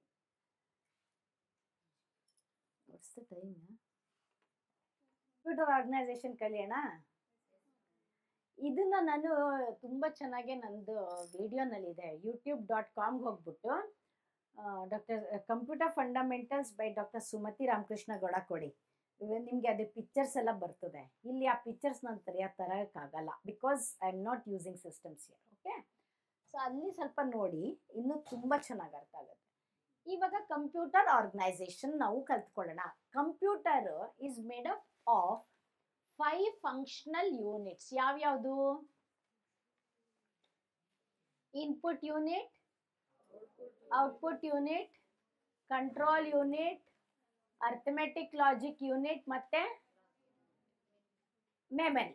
ಇವೆಲ್ಲ ಇವ್ 5 ಬೇಕೇ ಬೇಕು. ಓಕೆ, ಇವ್ 5 ಕೆಲಸ ಮಾಡೋದು ಚೆನ್ನಾಗಿ. ಸೊ ಹಿಯರ್ ಹಾರ್ಡ್ವೇರು, ಅದರಲ್ಲಿ ನೋಡಿ ಹಾರ್ಡ್ವೇರ್ ಫಸ್ಟ್ ಕಲಿಯೋಣ. ಹಾರ್ಡ್ವೇರ್ ಅಂದ ತಕ್ಷಣ ನಿಮ್ಗೆ ಏನು ಹೇಳಿದೆ? It is a physical parts of a computer, you can touch and feel. So ಇಲ್ಲಿ ನೀವು ಹಾರ್ಡ್ವೇರಲ್ಲಿ ನೋಡಿ CPU ಮತ್ತೆ peripheral devices. Hardware is divided into 2 types. CPU ಅಂದರೆ central processing unit, this is the heart of the computer. Okay, brain of the computer ಅಂತ ಹೇಳಬೇಕು CPU. Peripheral devices, ಇದು ನೀವು ಬರ್ಕೋಬೇಕು. ನಾನು ಕನ್ನಡದಲ್ಲಿ ನಂಗೆ ಗೊತ್ತಿಲ್ಲ ಹೆಂಗೆ ಹೇಳೋದು ಅಂತ. ಈಗ ಅವ್ರಿಗೆ ನಿಮಗೆ ತುಂಬ ಕನ್ಫ್ಯೂಸ್ ಮಾಡ್ತಾರೆ ಎಕ್ಸಾಮಲ್ಲಿ. Input output devices are called as peripheral devices. ಇದು ಟೆಕ್ನಿಕಲ್ ಟರ್ಮ್, ಇದು ನೀವು ಬರ್ಕೋಬೇಕು. ಪೆರಿಫೆರಲ್ ಡಿವೈಸಸ್ ಅಂದರೆ ಇನ್ಪುಟ್ ಔಟ್ಪುಟ್ ಡಿವೈಸಸ್ ಅಂತ. ಓಕೆ, IO ಡಿವೈಸಸ್ ಅಂದರೆ ಇನ್ಪುಟ್ ಔಟ್ಪುಟ್ ಡಿವೈಸಸ್ ಅಂತ. ಇಲ್ಲಿ ನಿಮಗೆ CPU ಅಂದರೆ ಸೆಂಟ್ರಲ್ ಪ್ರಾಸೆಸಿಂಗ್ ಯೂನಿಟ್. ಅಬ್ರಿವೇಷನ್ಸ್ಗೂ ಕೇಳ್ತಾರೆ, ಬರ್ಕೋಬಿಡಿ. ಆಮೇಲೆ CPU is made up of ಏನು? Memory unit, control unit, arithmetic logic unit, ಇವೆಲ್ಲ ಸೇರಿ ನಿಮಗೆ CPU ಅಂತ ಹೇಳ್ತೀವಿ. Peripheral devices, input output devices ಯಾವುದು? ಇನ್ಪುಟ್ ಡಿವೈಸಸ್ ಯಾವುದು? Keyboard, mouse, scanner. Output devices monitor, printer, speaker, ಇವೆಲ್ಲ ಏನು? ಔಟ್ಪುಟ್ ಡಿವೈಸಸ್ ಅಲ್ವಾ? ಹೆಸರುಗಳು ಮರಿಬಾರ್ದು. 1 2 3 4 5 memory unit, control unit, arithmetic logic unit, input unit, output unit. ಇದು 5 ಯೂನಿಟ್ಸ್ಗಳು. ಇದೇ ಮೇನ್, ಇದಿಷ್ಟೇ ಸೇರಿ ಮೇನ್ ಕಂಪ್ಯೂಟ್ರಲ್ಲಿ ಹೆಂಗೆ ವರ್ಕ್ ಮಾಡುತ್ತೆ ಅಂತ. Okay, C how your computer. ಈಗ ನಿಮಗೆ CPU ನೋಡಿದ್ರೆ ಡಬ್ಬ ಅಂತೀರ, ಅದು ಇಟ್ ಈಸ್ ನಾಟ್ ಅ ಡಬ್ಬ ಥರ ಕಾಣುತ್ತಲ್ವಾ? ಅದು ಡಬ್ಬ ಅಲ್ಲ. ಅದು ನೋಡಿ, ನೀವು ಏನೇ ಇನ್ಪುಟ್ ಕೊಟ್ರು ಅದು ಹೇಗೆ ಪ್ರಾಸೆಸ್ ಆಗುತ್ತೆ ಅಂತ ಹೇಳ್ತೀನಿ ನೋಡಿ. With the diagram I will explain you.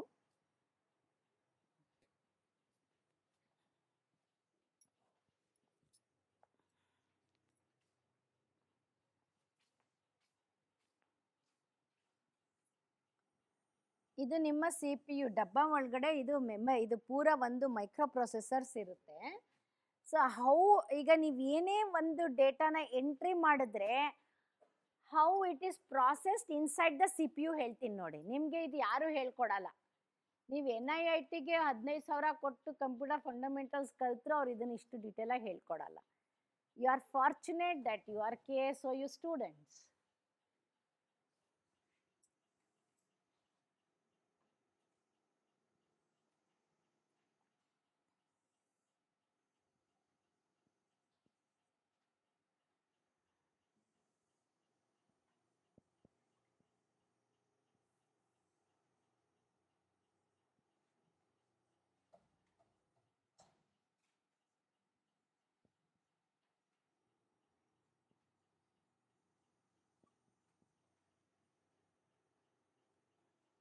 ಇದು ಫುಲ್ ಸಿ ಪಿ, ಇದು ಪೂರ್ತ C P U.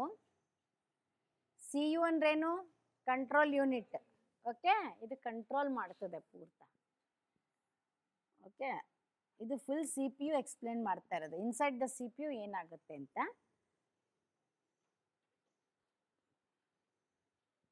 P S A ಅಂದ್ರೇನು ಗೊತ್ತಾ? Primary storage area. Primary storage area P S A ಅಂದ್ರೆ.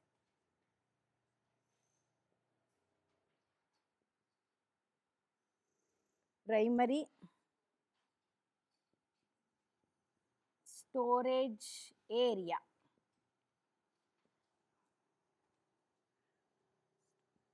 ಪಿ ಎಸ್ ಸಿ ಅಂದ್ರೆ ಪ್ರೋಗ್ರಾಮ್ ಸ್ಟೋರೇಜ್ ಏರಿಯಾ. ಇದು ನಿಮಗೆ ಇದು ಅರ್ಥ ಆಗ್ಬಿಟ್ರೆ ಎಲ್ಲ ವರ್ಕು ನೀವೇನು ಮಾಡಿದ್ರು ಹೀಗೆ ವರ್ಕ್ ಆಗೋದು ಸಿ ಪಿ ಯು ಒಳಗಡೆ. ಪಿ ಎಸ್ ಸಿ ಅಂದ್ರೆ ಪ್ರೋಗ್ರಾಮ್ ಸ್ಟೋರೇಜ್ ಏರಿಯಾ.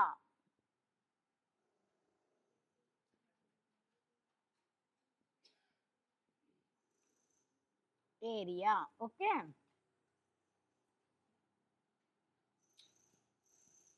ಸಾರಿ, ಇದು P S A ಬರ್ಕೋಬೇಡಿ. Input storage area, I S A. ಇದು I S A, sorry, primary ಬೇಡ, input storage area. Sorry, I S A. ಇದು input ಇಂದ ಬರೋದಲ್ವಾ, ಸಾರಿ. I S A means input storage area. I S A input storage area. O S A ಅಂದ್ರೆ output storage area.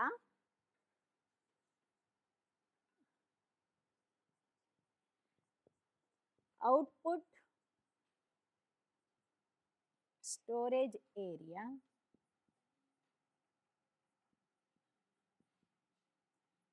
Okay, ಇವಾಗ ನೀವು ಕಂಪ್ಯೂಟ್ರಲ್ಲಿ ಈಗ 2 numbers, ಒಂದು small program explain ಮಾಡ್ತೀನಿ. 2 numbers you want to add. 2 + 3 = 5. 5 display ಆಗಬೇಕು. ಇದಕ್ಕೊಂದು small program. ಇದು ನಿಮ್ಮ ಕಂಪ್ಯೂಟರ್ ಸಡನ್ನಾಗಿ ಮಾಡಲ್ಲ, ಅದಕ್ಕೆ ಒಂದು ಸ್ಮಾಲ್ ಪ್ರೋಗ್ರಾಮ್ ಬರಿತೀನಿ. Basic programme. Line number 10. Line 10. Read A, B, C. Line number 2. ಇದು ಬೇಸಿಕ್ ಪ್ರೋಗ್ರಾಮ್ ಬರಿತಾ ಇದ್ದೀನಿ. A = 2, B = 3. Line number 40. C = a + b.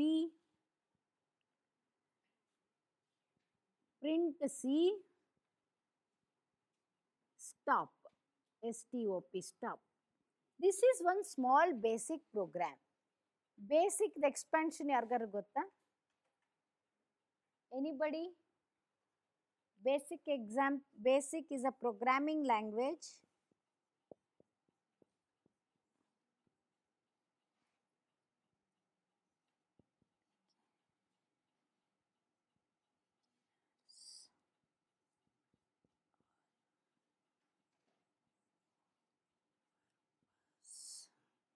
S ಅಂದರೆ symbolic.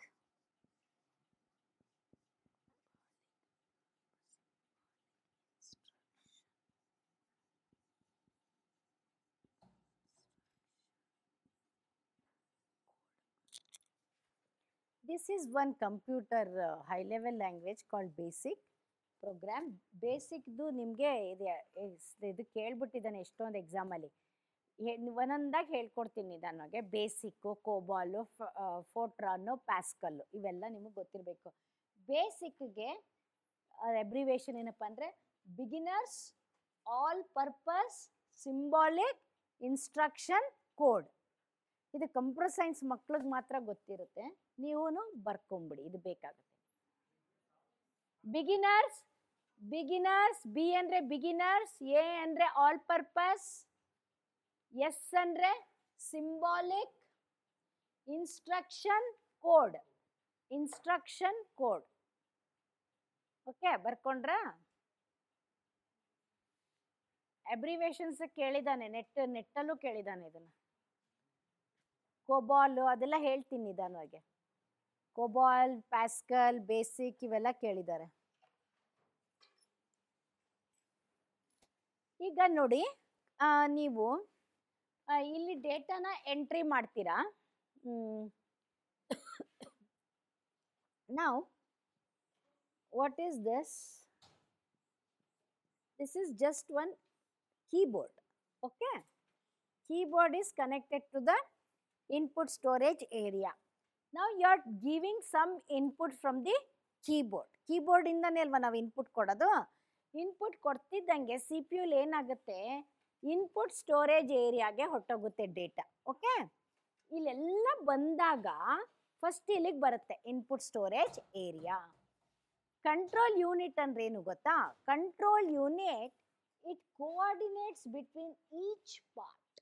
This coordinates between each part and tells who should do what. ಯಾರು ಏನು ಮಾಡಬೇಕು ಅಂತಂದ್ರೆ head. ನಿಮ್ಮ ಮನೇಲಿ ಬಾಸ್ ಯಾರು ಇರ್ತಾರೆ? ಫಾದರ್ ಇರ್ತಾರೆ. ಫಾದರ್ ಹೇಳ್ದಂಗೆ ಅಲ್ವಾ ಎಲ್ಲ ಮನೇಲಿ ಕೆಲಸ ನಡೆಯೋದು. ಈಗ ಸಪೋಸ್ ನೀವು ಮನೇಲಿ ಸತ್ಯನಾರಾಯಣ ಪೂಜೆ ಮಾಡಬೇಕು ಅಂದರೆ ನಿಮ್ಮ ಫಾದರ್ ಕೆಲಸ ಹಂಚಿರ್ತಾರೆ, ಅಮ್ಮ ಅರ್ಚಕರದು ಕೆಲಸ, ಅರ್ಚಕರು ಕರ್ಕೊಬರೋದು ಅರೇಂಜ್ ಮಾಡಿರ್ತಾರೆ, ಫಾದರು ಮಿಕ್ಕಿದೆಲ್ಲ ಸಣ್ಣ ಹೊರಗಡೆ ಕೆಲಸ ಅರೇಂಜ್ ಮಾಡಿರ್ತಾರೆ. ನಿಮ್ಮ ಬ್ರದರ್ ಇದ್ದರೆ ಬ್ರದರ್ಗೆ ಸಮ್ ಮಾರ್ಕೆಟಿಂಗ್ ಏನೇನು ತರಬೇಕು ಮನೆಗೆ ಅಂತ ಹೇಳಿರ್ತಾರೆ. ಮತ್ತು ನೀವೇನಾರು ಇದ್ದರೆ ನೀವು ಇನ್ವೈಟ್ ಮಾಡ್ತೀರಾ, ಇಂಥ ದಿನ ಪೂಜೆ ದಿನ ಎಲ್ಲ ಬರ್ತಾರೆ. ಅಡುಗೆ ಭಟ್ರು ನಿಮ್ಮ ಅಣ್ಣನೋ ಬ್ರದರೋ ಮನೇಲಿ ಯಾರೊಬ್ರು ಇರ್ತಾರೆ, ಅವರು ಅರೇಂಜ್ ಮಾಡಿರ್ತಾರೆ. ಭಟ್ರು ಬರ್ತಾರೆ, ಭಟ್ರು ಪಾಡಕ್ಕೆ ಭಟ್ರು ಅಡುಗೆ ಮಾಡ್ತಾರೆ. See here different parts are here. So I am giving that example, live example. Function ಅಂದರೆ ಒಬ್ರ ಕೈಲಿ ಮಾಡೋಕ್ಕಾಗಲ್ಲ. ಅಡುಗೆಯವ್ರು ಇರ್ತಾರೆ, ಪೂಜೆಯವ್ರು ಇರ್ತಾರೆ, ಮನೆ ಫ್ಯಾಮಿಲಿ ಹೆಡ್ ಎಲ್ಲಾನು ಕರೆಕ್ಟಾಗಿ ಆಗ್ತಾ ಇದೆಯಾ ಅಂತ ಅಬ್ಸರ್ವ್ ಮಾಡ್ತಾ ಇರ್ತಾರೆ. ಓಕೆ, ಒಬ್ಬೊಬ್ರು ಒಂದೊಂದು ಕೆಲಸ ಮಾಡ್ತಿದ್ದೀರಾ ನಿಮ್ಮ ಮನೇಲಿ. ಅಮ್ಮ ಅರ್ಚಕರದೆಲ್ಲ. ಸಪೋಸ್ ಅರ್ಚಕರು ಮಧ್ಯದಲ್ಲಿ ಬರ್ಬೇಕಾದ್ರೆ ಕಾರ್ಗಿರ್ ಕೆಟ್ಟೋದ್ರೆ ಅವಾಗ ಫಾದರ್ಗೆ ಫೋನ್ ಮಾಡೋದು, ಹೆಡ್ ಆಫ್ ದಿ ಫ್ಯಾಮಿಲಿಗೆ. ಸೊ ಕಂಟ್ರೋಲ್ ಯೂನಿಟ್, ಅವರು ಕಂಟ್ರೋಲ್ ಯೂನಿಟ್. ಓಕೆ, ಈ ಕಂಟ್ರೋಲ್ಸ್. ಸೊ ಅವಾಗ ಏನು ಮಾಡ್ತಾರೆ, ನಿಮ್ಮ ಬ್ರದರು ಅಥವಾ ಚಿಕ್ಕವರು ದೊಡ್ಡವರು ಯಾರಾದ್ರೂ ಗಂಡು ಮಕ್ಕಳಿದ್ರೆ ಹೋಗಪ್ಪ ಕರ್ಕೊಂಬಂದ್ಬಿಡಪ್ಪ ಅಂತ ನಿಮ್ಮ ಕಾರೇ ಕಟ್ ಕಳಿಸ್ತಾರೆ. ಓಕೆ, ಹೋಗಿ ಕರ್ಕೊಂಬರ್ತಾರೆ. ಸೊ ಅರ್ಚಕ will only do Pooja, priest. ನಾವು ಇಂಗ್ಲೀಷಲ್ಲಿ ಪ್ರಿಸ್ಟ್ ಅಂತೀವಿ ಅರ್ಚಕರಿಗೆ. ಅವನು he will only execute the ಪೂಜಾ. ಅಡುಗೆ ಮಾಡೋರು ಯಾರು? ಕುಕ್ ಬರ್ತಾರೆ. ಅವ್ರು ಬರೀ ಅಡುಗೆ ಮಾಡ್ತಾರೆ, ಅಲ್ಲಿ ಕುತ್ಕೊಂಡು ಅದ್ರ ಪಾಡಗ್ ಆಗ್ತಾ ಇರುತ್ತೆ, ಅಡುಗೆ ಆಗ್ತಿರುತ್ತೆ, ಪೂಜೆ ಆಗ್ತಾ ಇರುತ್ತೆ, ಜನಗಳು ಬರ್ತಾ ಇರ್ತಾರೆ, ನೀವು ಅವ್ರನ್ನ ವೆಲ್ಕಮ್ ಮಾಡ್ತೀರಾ, ಕೂರಿಸ್ತೀರಾ, ರೈಟ್? ಪೂಜೆ ಎಲ್ಲ ಆದಮೇಲೆ ಚೆನ್ನಾಗಿ ಊಟ ಗೀಟ ಮಾಡಿಕೊಂಡು ಲಾಸ್ಟಲ್ಲಿ ಥ್ಯಾಂಕ್ ಯು ಅಂತ ಹೇಳ್ಬಿಟ್ಟು ಹೋಗ್ತಾರೆ ಅಲ್ವಾ. ಬಂದಿದ್ದಕ್ಕೆ ಥ್ಯಾಂಕ್ಸ್ ಅಂತಾರೆ ನಿಮ್ಮ ಡ್ಯಾಡಿನ, father, head of the institution, head of the family member. ಅದೇ ಥರ ಕಂಟ್ರೋಲ್ ಯೂನಿಟ್ ಅದಕ್ಕೆ ಗೊತ್ತಾಗ್ಬಿಡ್ತು ನೀವು ಡೇಟಾ ಕೊಡ್ತಾ ಇದ್ದೀರಾ ಎಲ್ಲಿಂದ? Input ಡಿವೈಸಿಂದ. So this is a keyboard which is an input device. You are feeding the data through the keyboard. So control unit is telling ISA receive this data. ಇಲ್ಲಿಗೆ ಬಂದ್ಬಿಡ್ತು control unit. ಆಮೇಲೆ ಏನು ಮಾಡುತ್ತೆ? Control unit program storage ಏರಿಯಾಗೆ ಹೇಳುತ್ತೆ. So this whole program will be send to the programme storage area. Program storage ಏರಿಯಾನಲ್ಲೇ execute ಆಗೋದು. Okay, ಇಲ್ಲಿ ನೋಡಿ 3 variables ಇದೆ, ABC.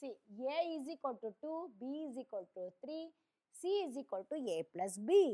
ಇಲ್ಲಿ ಅಸೈನ್ ಮಾಡಿದ್ದಾರೆ, ಎಗೆ 2, ಬಿಗೆ 3. 2 + 3 ಆ್ಯಡ್ ಮಾಡಿದಾಗ ನಿಮಗೆ ಔಟ್ಪುಟ್ಟು 5 ಬರಬೇಕು. ಸೊ ಇಲ್ಲೇನಾಯಿತು? ಎಡಿಷನ್. ಪ್ಲಸ್ ಏನು? ಇದೆಲ್ಲ ಅರ್ಥಮೆಟಿಕ್ ಆಪರೇಟರ್ಸ್. ಪ್ಲಸ್ಗೆ ಅಂದರೆ ಎಡಿಷನ್, ಸ್ಟಾರ್ ಯೂಸ್ ಮಾಡಿದ್ರೆ ಮಲ್ಟಿಪ್ಲಿಕೇಶನ್, ಮೈನಸ್ ಸಿಂಬಲ್ ಗೊತ್ತಲ್ಲ ಈ ಥರ, ದಿಸ್ ಈಸ್ ಮೈನಸ್ ಸಿಂಬಲ್. ಇದನ್ನು ಯೂಸ್ ಮಾಡಿದ್ರೆ ಸಬ್ಟ್ರಾಕ್ಷನ್, ಇದನ್ನು ಯೂಸ್ ಮಾಡಿದ್ರೆ division, right? Less than, greater than, ಇವೆಲ್ಲ ಅರ್ಥಮೆಟಿಕ್ ಆಪರೇಟರ್ಸ್ ಎಲ್ಲ ಎಲ್ಲಿರ್ತವೆ? ALU, arithmetic logic unit. All arithmetic operations will be done by this only. Maths, arithmetics ಅಂದ್ರೆ ಇಲ್ಲೇ ಸೈನ್ ಕಾಸ್ ಎಲ್ಲ ಇದೇ ಮಾಡುತ್ತೆ. ಓಕೆ, ಇಲ್ಲಿ 1 by line ಬರುತ್ತೆ. ಇಲ್ಲಿ ಪ್ಲಸ್ ಅಂದ ತಕ್ಷಣ ಏನಾಗುತ್ತೆ? ಕಂಟ್ರೋಲ್ ಯೂನಿಟ್ ಇಲ್ಲಿಗೆ ಪಾಸ್ ಮಾಡುತ್ತೆ.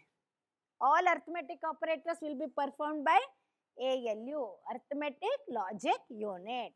ಇವೆರಡನ್ನು ಪ್ಲಸ್ ಮಾಡಿ ಅದು ಕಳಿಸ್ಕೊಡುತ್ತೆ. ಎ ಪ್ಲಸ್ ಬಿ, ಎ ಅಂದ್ರೇನು 2 + 3, 2 + 3 ಆ್ಯಡ್ ಮಾಡಿ ಸಿ ನಲ್ಲಿ ಸ್ಟೋರ್ ಮಾಡಿರುತ್ತೆ, ಸಿ ಒಳಗೆ. ಸೊ ಇದು ರಿಸಲ್ಟ್ನ 5 ಕಟ್ಕೊಳ್ಸುತ್ತೆ ಸಿ ನಲ್ಲಿ. ಸಿ ನಲ್ಲಿ ಆ ರಿಸಲ್ಟ್ ಇರುತ್ತೆ 5. ಸೊ ಪ್ರಿಂಟ್ ಸಿ ಅಂದರೆ ಡಿಸ್ಪ್ಲೇ ಮಾಡು ಅಂತ. ಸ್ಟಾಪ್ ಅಂದರೆ ಸ್ಟಾಪ್ ದ ಪ್ರೋಗ್ರಾಮ್ ಅಂತ. ಓಕೆ, ಸೊ ಇಲ್ಲಿ ಆದಮೇಲೆ ಏನಾಗುತ್ತೆ, ಇದು ಸಿ ನಲ್ಲಿ ಇದು ನಿಮ್ಮದು ಔಟ್ಪುಟ್ ಇದೆ. ಸೊ ಕಂಟ್ರೋಲ್ ಯೂನಿಟ್ ಏನು ಮಾಡುತ್ತೆ, ಇಲ್ಲಿಗೆ ಬರ್ತಿದ್ದಂಗೆ ಇಲ್ಲಿಗೆ ಪಾಸ್ ಮಾಡುತ್ತೆ ರಿಸಲ್ಟ್, ರೈಟ್? ಅದು ಎಲ್ಲಿ ಬರುತ್ತೆ? Output storage area.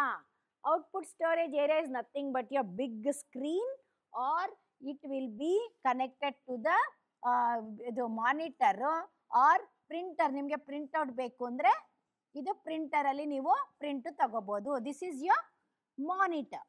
ಮಾನಿಟರಲ್ಲಿ ಕಳಿಸುತ್ತೆ 5 ಅಂತ ತೋರಿಸುತ್ತೆ, ರೈಟ್? ಗೊತ್ತಾಯ್ತಾ ಹೇಗೆ ಪ್ರೊಸೆಸ್ ಆಗುತ್ತೆ ಅಂತ? ಇದೊಂದು small program. Okay, so this control unit is the head. It coordinates. ಇಲ್ಲಿ ನಿಮಗೆ ಸ್ಲೈಡು ನಿಮ್ಗೆ ಅರ್ಥ ಆಗಲ್ಲ ಅದು ಹೇಳಿದ್ರೆ. It coordinates between each parts of a computer ಅಂತ ಒಂದು ಲೈನಲ್ಲಿ ಕೊಟ್ಬಿಟ್ಟಿದ್ದೀನಿ. ಅದು ಹಾಗೆ ಹೇಳ್ಬಿಟ್ರೆ ನಿಮ್ಗೆ ಅರ್ಥ ಆಗಲ್ಲ. So I have explained you with the diagram. ಅರ್ಥ ಆಯ್ತಾ? So control unit coordinates between each parts of the computer, right? ಅಷ್ಟೇ. ಅರ್ಥ ಆಯ್ತಪ್ಪ? ಫೈನ್. ಅಂದರೆ working storage area. C WSS means working storage area. ಇದು ನಾನು ನಿಮ್ಗೆ ಹೇಳೋದೇ ಮರ್ತೈತಲ್ಲ. Working STORAGE, working storage section. Working storage section ಇದು ಏನು ಮಾಡುತ್ತೆ ಅಂದರೆ, ಈಗ ಮಕ್ಕಳೆಲ್ಲ ಮೊದಲೆಲ್ಲ ಏನು ಮಾಡ್ತಿದ್ರು, ಸ್ಲೇಟ್ ಯೂಸ್ ಮಾಡ್ತಿದ್ರು, ಗೊತ್ತಾ ನಿಮಗೆ? ಆ ಸ್ಲೇಟಲ್ಲಿ ನಾವು ಪ್ರಾಕ್ಟೀಸ್ ಮಾಡೋಕ್ಕೆ ಯೂಸ್ ಮಾಡ್ತಾ ಇದ್ವಿ. ಲೈನ್ಸ್ ಹಾಕೊಳ್ಳೋದು, ಆ್ಯಡ್ ಮಾಡೋದು. ನಮಗೆಲ್ಲ ಚಿಕ್ಕದ್ರಲ್ಲಿ ಆ್ಯಡ್ ಮಾಡೋದಂದರೆ 5 + 4 ಅಂದರೆ 5 ಗೀಟ್ ಹಾಕೊಂಬಿಡೋದು, ಕೆಳಗಡೆ 4 ಗೀಟ್ ಹಾಕೊಂಬಿಡೋದು, ಕೌಂಟ್ ಮಾಡೋದು, ಆ ಥರ ಹೇಳ್ಕೊಡ್ತಾ ಇದ್ರು. ಅಂದರೆ rough ವರ್ಕ್ಗೆ we use to use slates. So ಅದೇ ಥರ ನಿಮಗೆ ಇಲ್ಲಿ WSS ಅಂತ ತೋರಿಸಿದ್ನಲ್ಲ ಇಲ್ಲಿ, ಅದು ರಫ್ ವರ್ಕ್ಗೆ. ಇದು ಇಷ್ಟು ಪೋರ್ಷನ್ನು ರಫ್ ವರ್ಕ್ಗೆ ಥರ. ಓಕೆ, ಕಂಪ್ಯೂಟ್ರಲ್ಲಿ ಸ್ವಲ್ಪ ರಫ್ ವರ್ಕ್ಗೆ ರಿಸರ್ವ್ ಆಗಿರುತ್ತೆ. That is called as working storage section, WSS ಅಂದರೆ. ಅರ್ಥ ಆಯ್ತಾ? ಇನ್ನೊಂದು ಲಾಸ್ಟಲ್ಲಿ ನಿಮಗೆ ಸೆಕೆಂಡ್ರಿ ಸ್ಟೋರೇಜ್ ಯೂನಿಟ್ ಅಂತ ತೋರಿಸಿದ್ದೆ ಅಲ್ವಾ? So what is this secondary storage unit? ನೀವು pen drive, floppy, CD, ROM ಇವೆಲ್ಲ ಯೂಸ್ ಮಾಡ್ತೀರಲ್ಲ, ಇವೆಲ್ಲ ನೀವು ಅಲ್ಲಿ ಸ್ಟೋರ್ ಮಾಡ್ಕೋಬೋದು, ರೈಟ್? ಮತ್ತೆ secondary storage unit is also called as dash. ಇದು ತುಂಬ ಇಂಪಾರ್ಟೆಂಟ್ ನೋಡಿ. ನಾನು ಅದನ್ನೇ ಅಳಿಸ್ಬಿಟ್ಟಿದ್ದೀನಿ. ಸರಿ ಆಯಿತು, ಈಗ ನಾನೇ ಬರ್ಕೊಡ್ತೀನಿ. ಈಗ secondary storage unit is also called as, ತುಂಬ ಇಂಪಾರ್ಟೆಂಟ್ ಇದೆ, ಎಲ್ಲ ಸುಮಾರು ಎಕ್ಸಾಮಲ್ಲಿ ಕೇಳಿದ್ದಾನೆ. Auxiliary storage unit, STORAGE, storage unit.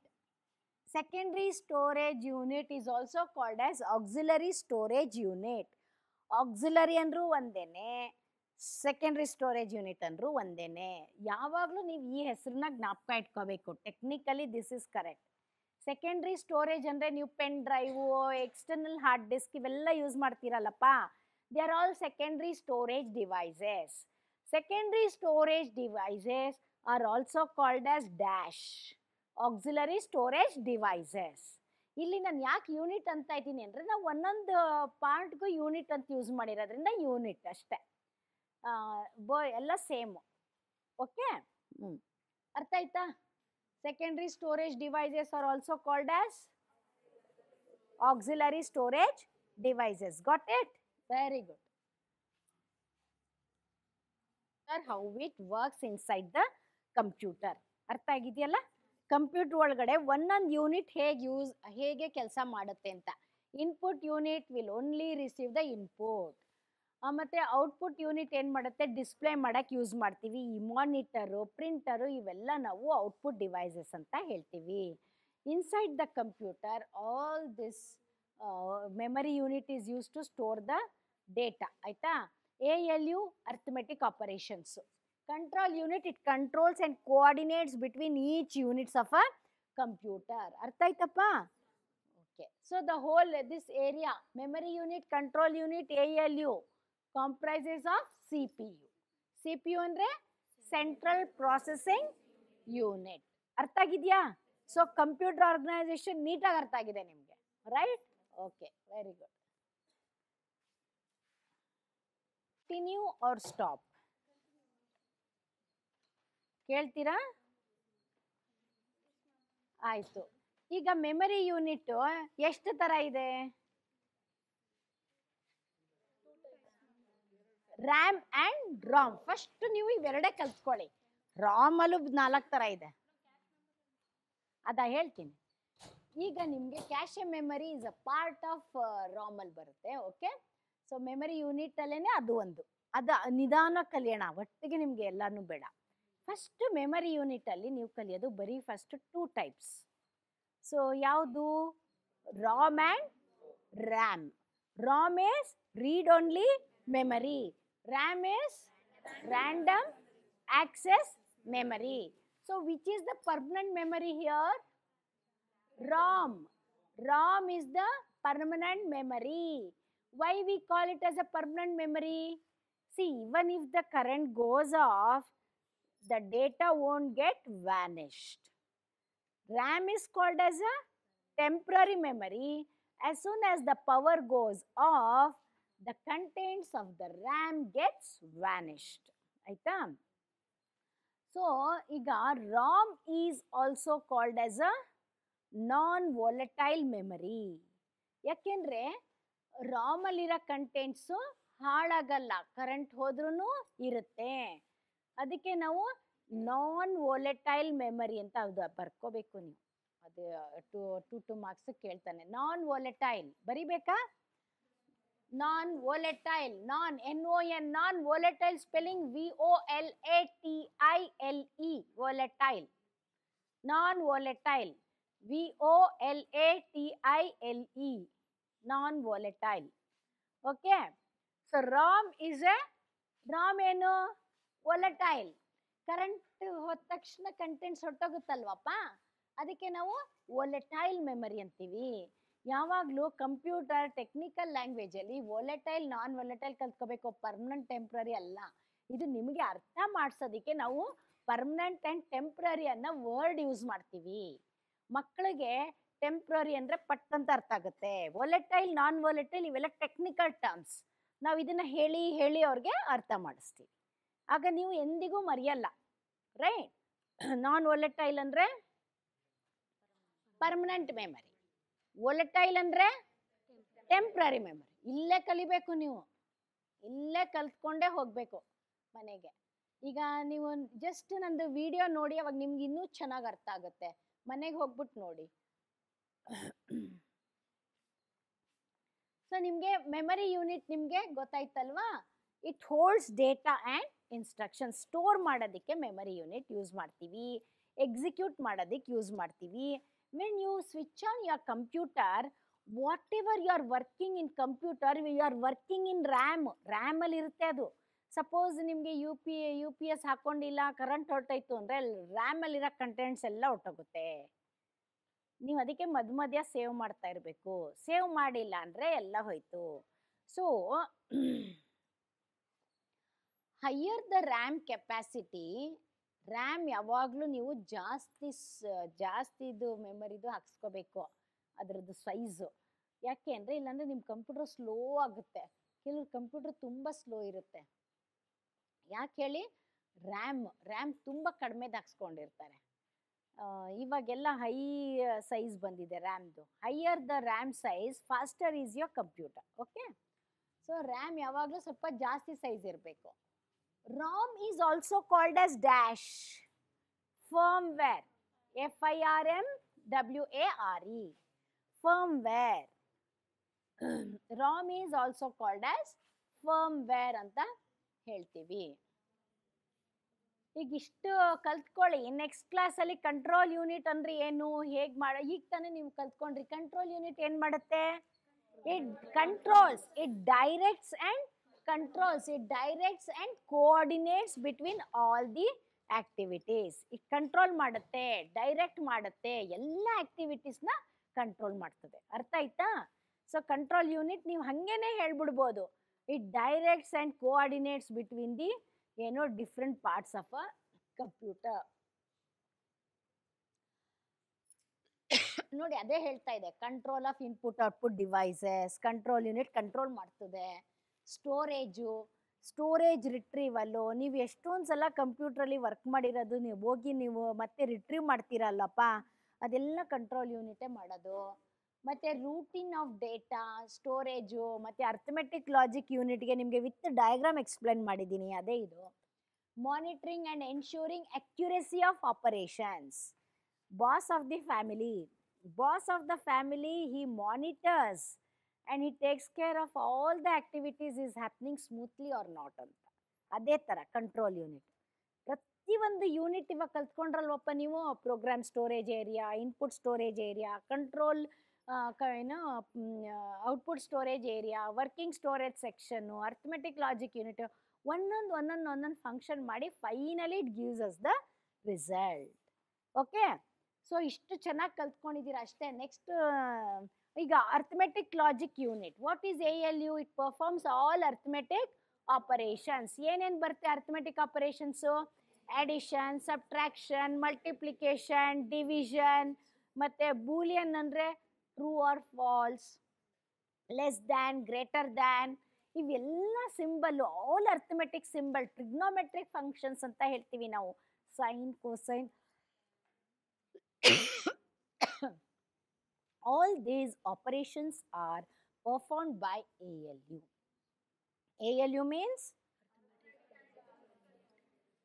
Okay, ಅರ್ಥ ಆಯ್ತಪ್ಪ? ಇನ್ಪುಟ್ ಡಿವೈಸಸ್ ಅಂದರೆ ಗೊತ್ತಾಯ್ತು. ಇನ್ಪುಟ್ ಯೂನಿಟ್ ಅಂದರೆ ಎಲ್ಲ ಇನ್ಪುಟ್ ಯೂನಿಟ್ ಅಂದರೆ ಇನ್ಪುಟ್ ಡಿವೈಸಸ್ ಇಂದ ಹೋಗೋಂಥದ್ದು. ಔಟ್ಪುಟ್ ಯೂನಿಟ್ ಅಂದರೆ ಅದು which connects to output devices, ಯಾವ್ಯಾವುದು? Monitor and printer. ಅರ್ಥ ಆಯ್ತಾ? So today's class you have learned computer organization. Shall we stop today? Yes. Sakalva?